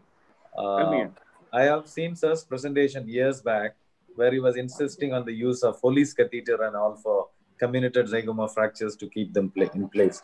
Sir, do you use it even now, or you prefer some other method? If there is a extensive bleeding immediately, it's the first aid that we do. Pass a Foley's catheter inside the nose and then they inflate the bulb. The bleeding stops. Yes. Then you take him to the theater, then cauterize or whatever it is, and then reduce the fracture. That is comminuted orbital floor. Sir uses that. It was about 10 years back. That is for the zygomatic and the crumbled, when there was no plates and there was no open reductions. We used to do the Foley's catheter inflation into the antrum. Bring it, antral ballooning, and then bring it to the position. The zygomatic bone and the anterior wall of maxilla, floor of the orbit can be inflated up. It can be elevated up. Okay, sir. Thank you. Yeah, I just want to tell you, sir. This was the patient who Arun, Emmanuel, you were asking me about blindness, no? Yes. This patient, his left eye he's blind. Okay. Sir, they wanted to know, this case, what was the sequence in which you fixed this case? One question they've asked: what was the sequence used for this case? This was I think about 2 years back. I think bottom up and outside in. Okay. Yeah, And the big difficulty I had in this patient was, I believe, intraoperative, I was not able to bring the teeth into a class 1 occlusion. And then I had to send my, one staff from the theater to go outside and ask for his photograph. I made that mistake of not looking into his pre-morbid photograph. And then I realized that he was the case of a class 3 mandible. Okay. Okay. And so Yeah, class 3 mandible. I mean, I was shocked to see that. And of course, I could not see his teeth, but fortunately, he had a picture which was very clear that he was class 3. And I asked his sister or wife. She said, "Yes, sir. Kilo Veller ko," he said. So, I mean, thank God I had that history. Otherwise, I would have really tried to, I was at one point even thinking if I should do a bilateral sag and push his mandible back to bring his teeth into occlusion. Okay? That should be trauma correction along with orthognathic. Yeah, but if you have to achieve, see, the problem is these patients will not come back for surgery again. See, if you see his second picture, he's got enophthalmos. Okay. And I did a floor reconstruction. I did a strike a plate and did his reconstruction. You just see that little scar there is not healed completely. Okay. Next, as you said, orthognathic surgery. I remember a case where we had a case with the maxillary support fracture. He was under treatment for braces for his proclined teeth, right? So your maxilla was impacted. So I fixed it at that place. I forgot about this. Otherwise, I would have looked into my pictures and then got it. So he had an accidental left 1 osteotomy done. So all I have to do is fix it in an impacted position. So that his proclination of teeth is also gone. So what are the intubation options for midface fractures? When do you choose what kind of intubation you want? So it has to be either tracheostomy or submental. There is no other choice. Okay. You don't mind giving a scar of a submental, that is just a nick, half a centimeter nick down below the chin. Because if you want to have a nasal intubation, right, you do all the works, then you have to shift that into an oral intubation and then do the nose. That's going to be very clumsy. So you don't have a choice there. You have to be either with tracheostomy or a submental intubation. That is mandatory. No, submental I think is quite acceptable. In fact, in all my orthognathic cases where I do a leaf-out impaction, I don't do a nasal intubation. I do a submental because I know what's happening to the nose. I can control the width of the nose. In fact, what we did in Jimson's college, I think few months back, Lefort 1 with AMO, subapical, genioplasty. We did a submental because it's very difficult to, monitor the nose with a tube in the nose. And especially, of course, for Lefort 2, Lefort 3, you can't afford to put a tube through the nose because, risks involved in nasal intubation. I'd like to two things. One, it is not possible if the nasal bone is fractured. It is not possible. It's dangerous. Other one, you have to fix the nasal bone also. You cannot do a thing with a tube inside the nose. Can I interfere? Yeah. Yes. The thing is there are few anesthetists we are very worried about giving the submental. They want us to poke the neck. So in such cases, we do it, we put the transnasal, nasotracheal, finish of the maxilla-mandible part. That's one more option. Shift That's what I say. You have to oral, shift it again. That is going to be very clumsy, sir, because we are fixing a lot of fractures, sutures. It's going to be very clumsy. This is a very simple procedure. Most of the anesthetists won't know. We have to do it, sir. We have to learn this. We can guide them. We have to tell them in prior. And this is 5 minutes job. They are willing to do a tracheostomy, but they don't want the submental. No. That is a misconception. I think it's just a mind block, sir. I think that should be very simple. So submental I started way back in 1993, sir. I think I was the first one in Chennai to do. It's a simple procedure, but they don't want us to poke the neck. Something happens. That's why you have killed them. Yeah. Probably they won't be able to do that, sir, because we have to help them out, sir. I understand, Sir, convince them. So one last question. I can't think of anything other than submental intubation for midface fractures. Manuel, I'd like to add a point. When we start operate these multiple facial fractures, especially which involves the midface and the mandible and all, Quite often in the initial stages, if you see, we'll open up and struggle and spend more time in aligning these bone fragments. If we can get a reasonable occlusion right away, most of the bones will fall into place, and then we can proceed from there. True. Yeah. That is true. But Dinesh, in this case, for example, his maxilla was so badly shattered. He had multiple dentoalveolar fractures. Yeah. He had a mid-palatal split. Okay, so it is, and he's a mandibular prognathism case. So can you imagine it took me almost 1 hour to figure out how to put his occlusion together. Yeah. Correct. So what happens is, in the process, I had done a submental for him. In the process, you tend to neglect the nose part, and then you see his nose is wide. I don't know. I mean, the patient is very happy with this result. Okay. Yeah. I'm not 100% happy. I think could have been better. I mean, any views, sir? Prabhu, sir, what do you think? Just do augmentation of the nasal base. No, that is true. Subsequently. Subsequently. This will be a subsequent second correction. We can correct it. Augmentation, but any other views? Of the nasal base. Do you do LR cinching for even all these procedures, even trauma? Trauma, I have not done. I think it's a good idea. Nose cannot be primary. Most of the nose needs secondary patch, particularly of these cases. Most of the nose, The widening can be to an extent, you consider it like whatever you do for an orthognathic surgery. Emmanuel, you have to come close to the mic. You're not audible. Yeah, routinely, as we do for an orthognathic surgery, even these cases would benefit to a little extent from. No, it's to a great extent, yes. I mean, basically the principle remains the same, isn't it? Yes.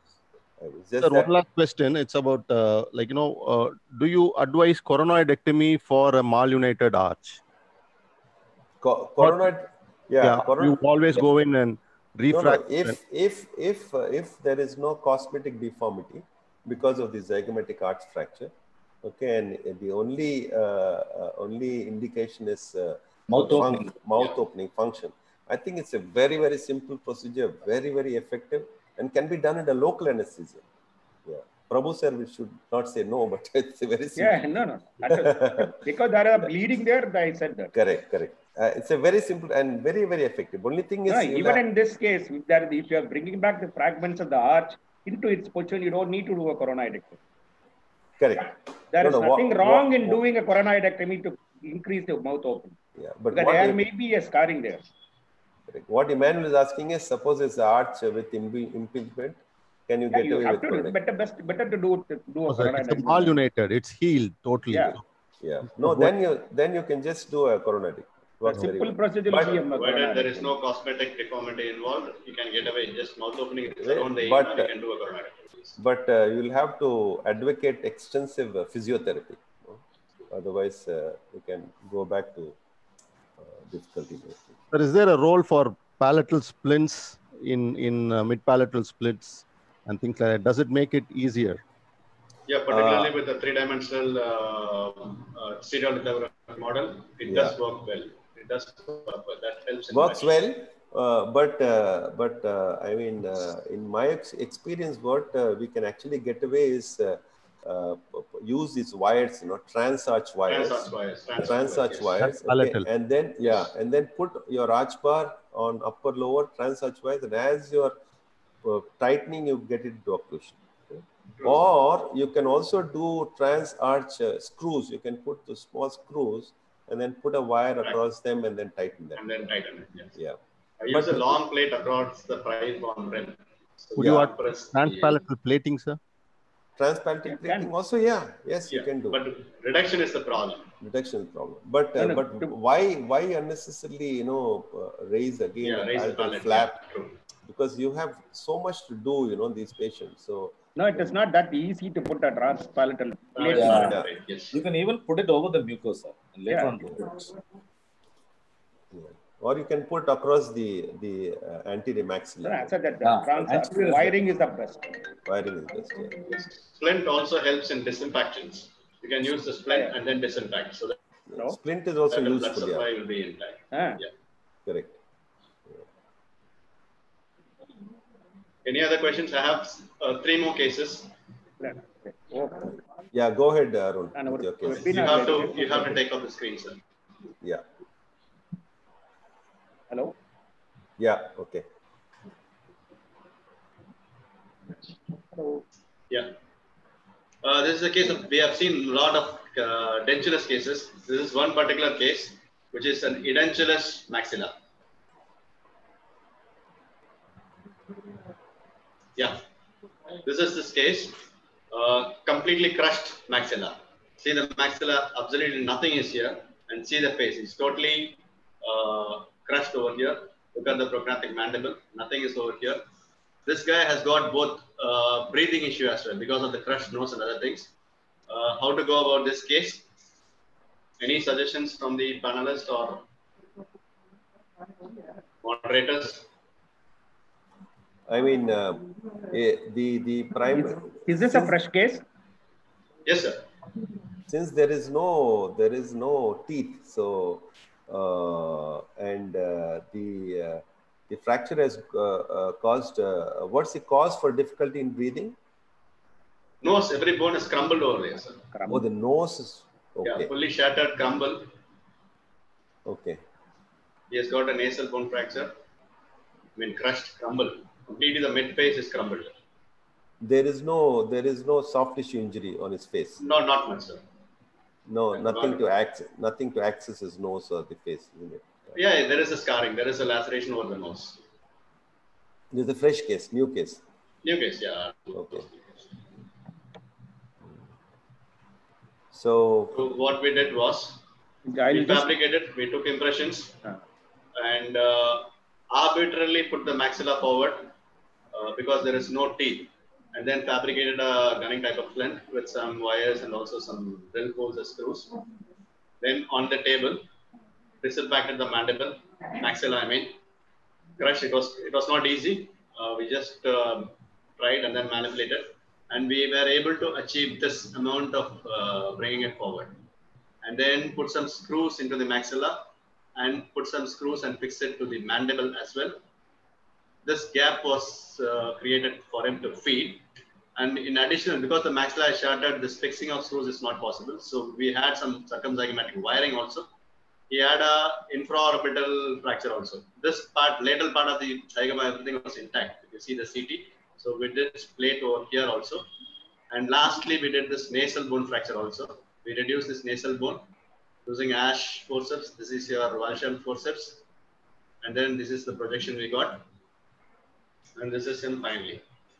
After a month or so, he is able to breathe, his nose, everything came back perfectly well. This was quite interesting because the way it looked in the CT was almost shattering. So that is what we did for this case. Any comments or any questions on this case? Yeah, quite interesting. Now the same patient, if we had to see him after a few months or a year, do you think a distraction would have helped? No way, sir. We have to do an osteotomy. Yeah, osteotomy and distraction. Yes. Case. Oh, distraction, you mean? Yeah, no. Yes, sir. We have to do a distraction. Distraction, yeah. Okay. Good result. Very good. Yeah. And some of the other cases, particularly like nasoethmoid complex, where they do have a head injury and they'll report late to us. Or in time, sometimes they may have come early, but because of non-availability of a neurosurgeon or reluctance of neurosurgeons to correct the frontal bone, right? We may end up, we cannot straight away go and fix up the frontal bone without a neurosurgeon. At least I don't do that. At least I should have them by my side.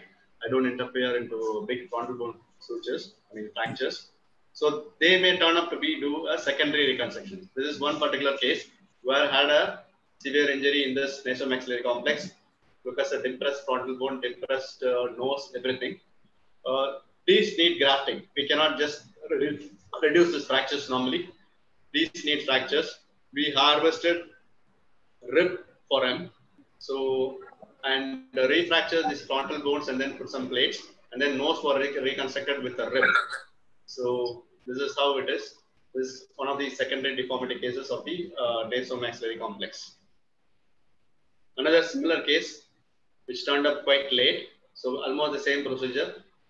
we had harvested a rib again for him for this nose strut, and also this frontal bone was elevated a little bit, refractured, elevated, and then fixed. Or I think we used a mesh also for this patient with a nasal strut. And from here, he looks like this. Similar later reported case, fan facial fracture, severe depressed frontal bone here. We were able to do a mandible in the initial phase. Later on, again, with the deformity, he came again.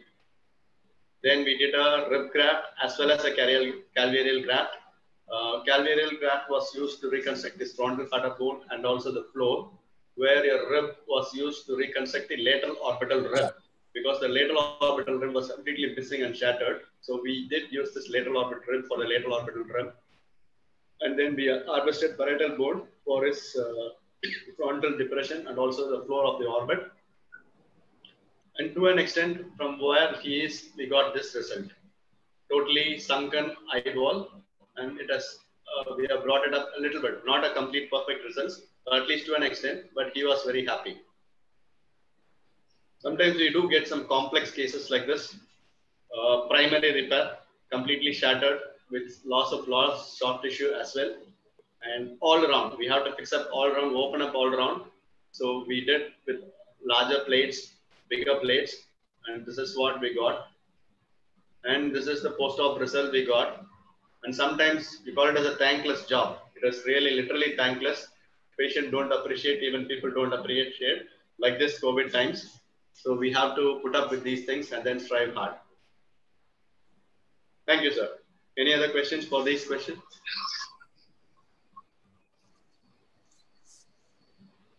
Yes. I think. Any questions for secondary deformities? No, they just wanted to know whether all your cranial grafts you are assisted with a neurosurgeon by your side. Pardon?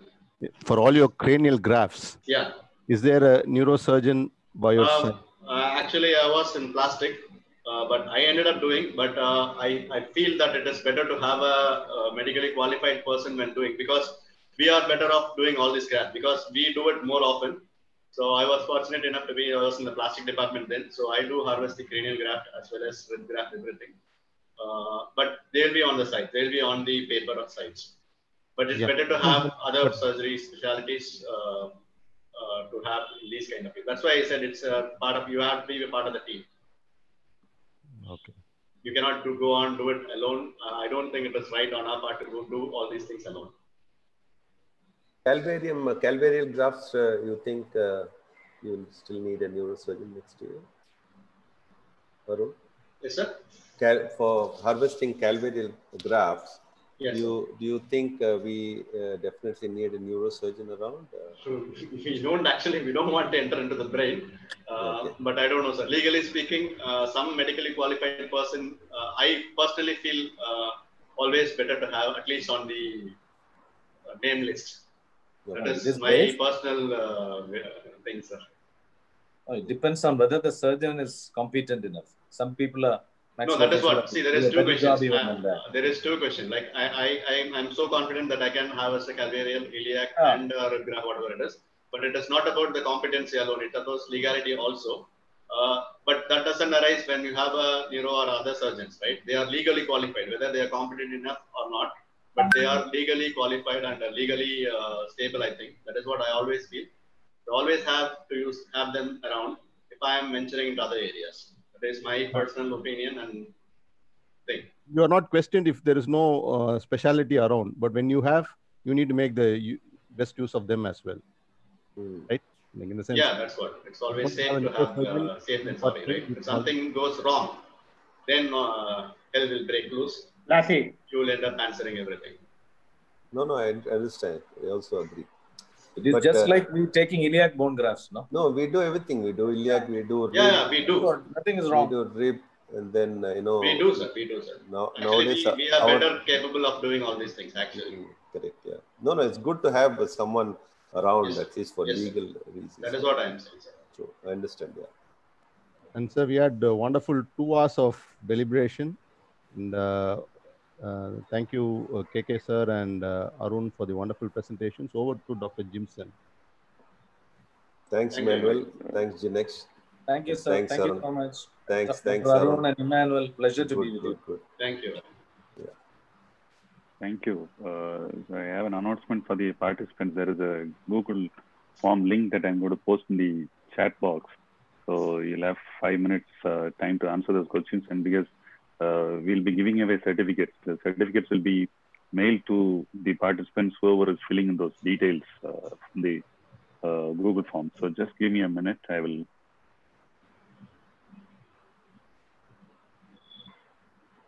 We have to fill in the Google forms. Right? No, not the participants. The participants. For the certification for the participants. No, not for us. No. Yeah. Our presence is visually confirmed. Yeah. If you give me a participation, the college will give me salary this month.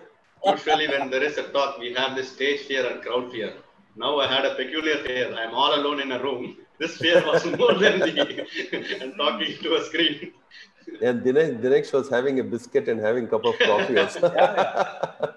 Just like the usual conference. When you have a tea time, you have tea. Yeah. Almost lunchtime now. Luckily, you didn't have biryani or it's lunch Sunday, right? Lunchtime. Are the participants listening to us now? Yes. Yeah. Okay. They are like. I think Arun was going to talk about his spouse fears because he was at home. No, I think we should do a state conference like this, online. Yeah. Will be on it already. Next state conference online. Next year we will do. So there'll be no expense involved. No expenses for anyone. Yeah.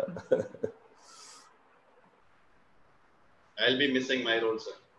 No. We'll give you the job. Don't worry.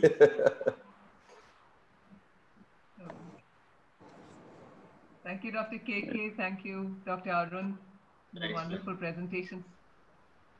Thank you, Reena, for the opportunity. Thank you, Dr. Emmanuel and Dr. Dinesh. Yes. Thank you, Dr. Jimson. Can we leave? Yes. And thanks to the Striker. Yeah, thanks to Striker for their cooperation. I don't know. Striker must be angry with me. I've been talking about suspension wires rather than plating. I compensated for them, so don't worry. You could have added the pediatric Midface. I had a case of pediatric Midface. No, that's what I mean. Because when you are talking about the suspension wires, it is mostly useful in the pediatric Midfaces. Yeah, I did put a case, sir, for pediatric. Probably I missed it. Yeah, I did put a case, sir. You want to show it again, sir? That is the case IMF, you did for that patient. Yes, sir. I am with the zygomatic suspension. Circumzygomatic, yeah. Yeah. When will you opt for a mesh? Sir, KK sir? Hello? No, what's that? When will you opt for a titanium mesh? For floor? Floor, yes, sir. Floor. No. When you're only treating zygomatic complex, invariably the floor is not grossly displaced. So I mean, there is no disruption requiring. But if there is, then again depends on orbital fractures. All the symptoms, form and functional deformity of the orbital floor fracture. Then you have to put a reconstruct with a orbital floor mesh. You would prefer a mesh, or if it is small enough, a bone graft or a membrane or something like that? Or no. I always put a mesh, either one of those preformed meshes, or fabricate, cut a mesh and then put, because orbital floor, because bone grafts, they tend to resorb over a period of time. But you don't need a permanent graft because of the fibrosis. This will take over. Now they have this resorbable sort of plate also, because there is no need for a permanent structure. That's true. Yeah. Okay, sir. If you have resorbable plate, but is mostly it? I use cartilage, sir. Ear cartilage. Okay. That works well for smaller defects. Yeah. That's okay for small defects, isn't it? Yeah, small defects, of course. Yeah. And Arun, one more question was, why did you take a rib graft as well as a calvarial graft? That is what. See, there was total orbital rim was shattered. Like the lateral orbital rim was totally missing for that patient. So we had to go in for 2 grafts. And floor was missing, and some part of frontal that part of bone was also missing. So we had to take a parietal graft for those things for cosmetic reasons. And we need a rim also. Rim is better suited with sort of rib rather than a calvareal bone graft. So I had to do both for that patient. So when you want still the result is not good. Despite doing all these things, the result is not all that perfect. So when you want flat surfaces, it's better to go for the rib, and when you want curved surfaces like the floor. No, if you want a strut, nasal strut, rib is the best thing. You cannot have a calvareal graft. And orbital, mostly we do it with, unless this was a peculiar case where the rim was totally shattered. The rim was absent, in fact. So that is why I went for the rib for this case, particular case. Otherwise, rib mostly we ship only for the nasal strut. Dorsum of the nose, unless you put a rib, that won't give projections. We did use some implants also, Med4. There is a lot of chance of